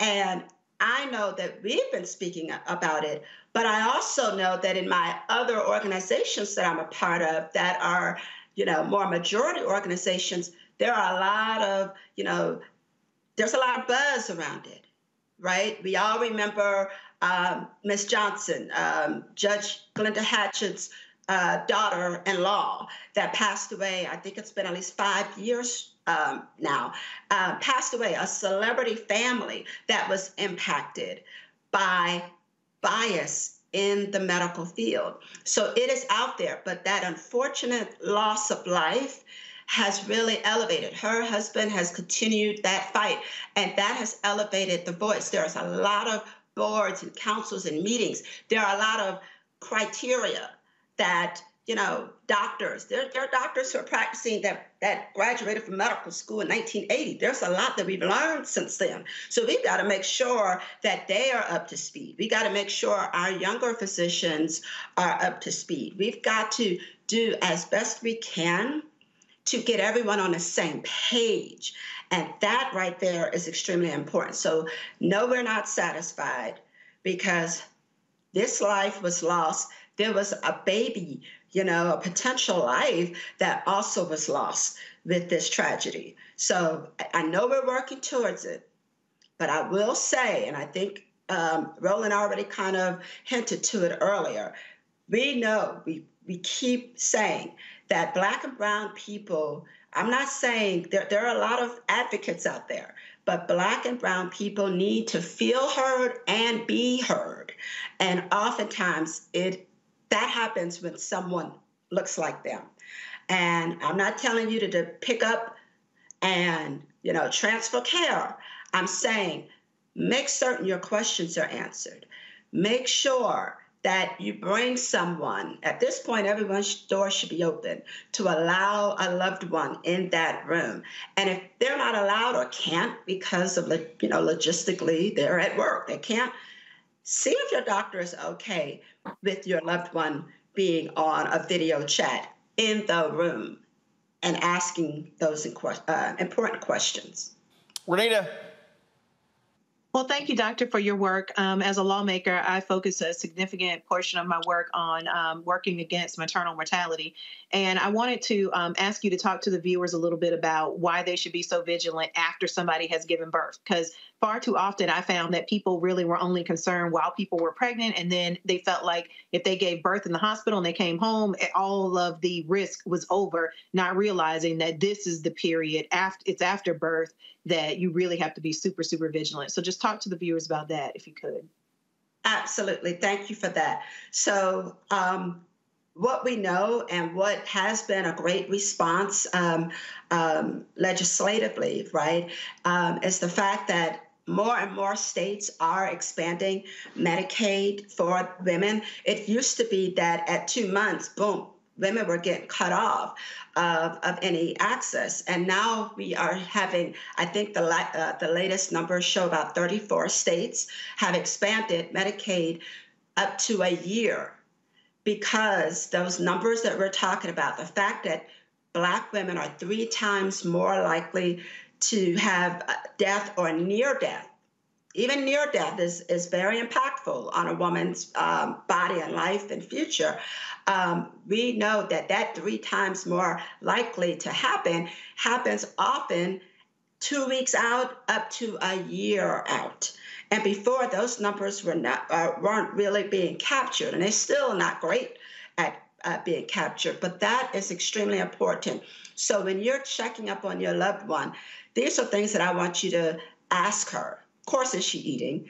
How's the breast milk? Those kind of things. But look at her legs.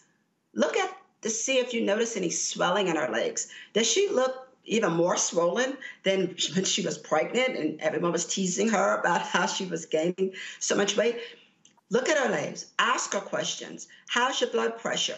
Check on her mental health, because I think we didn't mention, there are a lot of physiologic reasons why women, especially Black women, are at increased risk of death or near death. But what about their mental health, right? So when you're checking on that loved one, make sure that you are looking them up and down, making sure, are they going to a doctor who has some means of checking on them prior to the 6-week checkup? The 6-week checkup was what I learned in medical school, is how I was trained in residency. But now it is important, not just for the woman who had known medical history, but all patients, whether it's a physical visit. I know there are programs out there where they're sending people to those homes, but look at video chat. I can literally ask the woman, you know, to show me her legs and ask about headaches and blurry vision. Has she been seeing spots in the front of her eyes recently? Has she been having a pain? Women who start complaining of, oh, I just got a lot of gas pain, ask more questions. So definitely being vigilant after is just as important as in the hospital and before. All right, Dr. Julianne Burks, we appreciate it. Thanks a lot. Thank you. All right, Reese, first of all, Renita Obakongo, as well as Julianne, thanks for being on today's panel. I certainly appreciate it. Thank you so very much. Thank all of you for tuning in. If you haven't on YouTube, hit the like button. Do so right now. Also, folks, don't forget, if you are watching, download our Black Star Network app, Apple phone, Android phone, Apple TV, Android TV, Roku, Amazon Fire TV, Xbox One, Samsung Smart TV. Also, we want you to join our Bring the Funk fan club. Check in money orders. Go to P.O. Box 57196, Washington, D.C., 20037-0196. Cash App, $RM Unfiltered. PayPal, R Martin Unfiltered. Venmo is RM Unfiltered. Zelle, Roland at RolandSMartin.com. Roland at RolandUnfiltered.com. And be sure to get a copy of my book, White Fear, The Browning of America. It's making white folks lose their minds. Available at bookstores nationwide. Amazon, Barnes & Noble, Books A Million, Target. Download your copy on Audible. Don't forget, folks, this Saturday we're going to be in Houston for our Juneteenth event. That is Juneteenth 2023 and the future of black economic freedom. Got a great panel lined up of black entrepreneurs. Also, we'll be talking to Houston Mayor Sylvester Turner, Congresswoman Sheila Jackson Lee, Texas State Senator Boris Miles, and we got a great announcement you do not want to miss. We will be live streaming on the Black Star Network to RSVP. First of all, we got about 500 seats. We just want to make sure to get a head count. Send an email to info@RolandSMartin.com. Info@RolandSMartin.com. Thanks for McDonald's for partnering with us on this event. Tomorrow, folks, I'm going to be a guest host, but I'm still going to be here. I'm going to be 2 blocks away. White House is having their first Juneteenth concert, but it's also Black Music Month.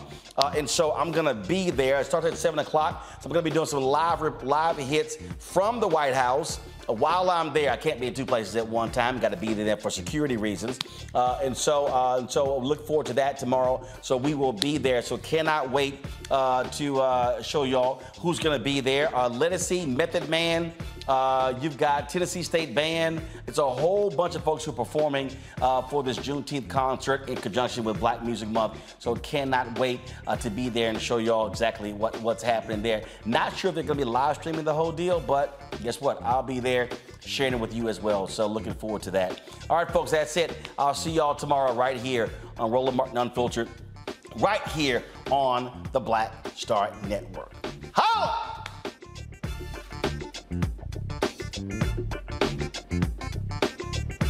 Folks, Black Star Network is here. Oh, no punches! I'm real revolutionary right now.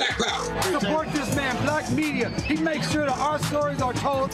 Thank you for being the voice of Black America, Roland. Stay black. I love y'all. All momentum we have now, we have to keep this going. The video looks phenomenal. See, this difference between Black Star Network and black-owned media and something like CNN. You can't be black-owned media and be scared. It's time to be smart. Bring your eyeballs home.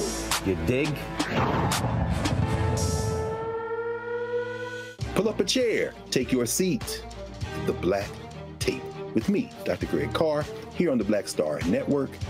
Every week, we'll take a deeper dive into the world we're living in. Join the conversation only on the Black Star Network. Hi, I'm Dr. Jackie Hood Martin, and I have a question for you. Ever feel as if your life is teetering and the weight and pressure of the world is consistently on your shoulders? Well, let me tell you, living a balanced life isn't easy. Join me each Tuesday on Black Star Network for A Balanced Life with Dr. Jackie. We're all impacted by the culture, whether we know it or not. From politics to music and entertainment, it's a huge part of our lives, and we're going to talk about it every day right here on The Culture with me, Faraji Muhammad, only on the Black Star Network. I'm Deborah Owens, America's Wealth Coach, and my new show, Get Wealthy, focuses on the things that your financial advisor and bank isn't telling you, but you absolutely need to know. So watch Get Wealthy on the Black Star Network.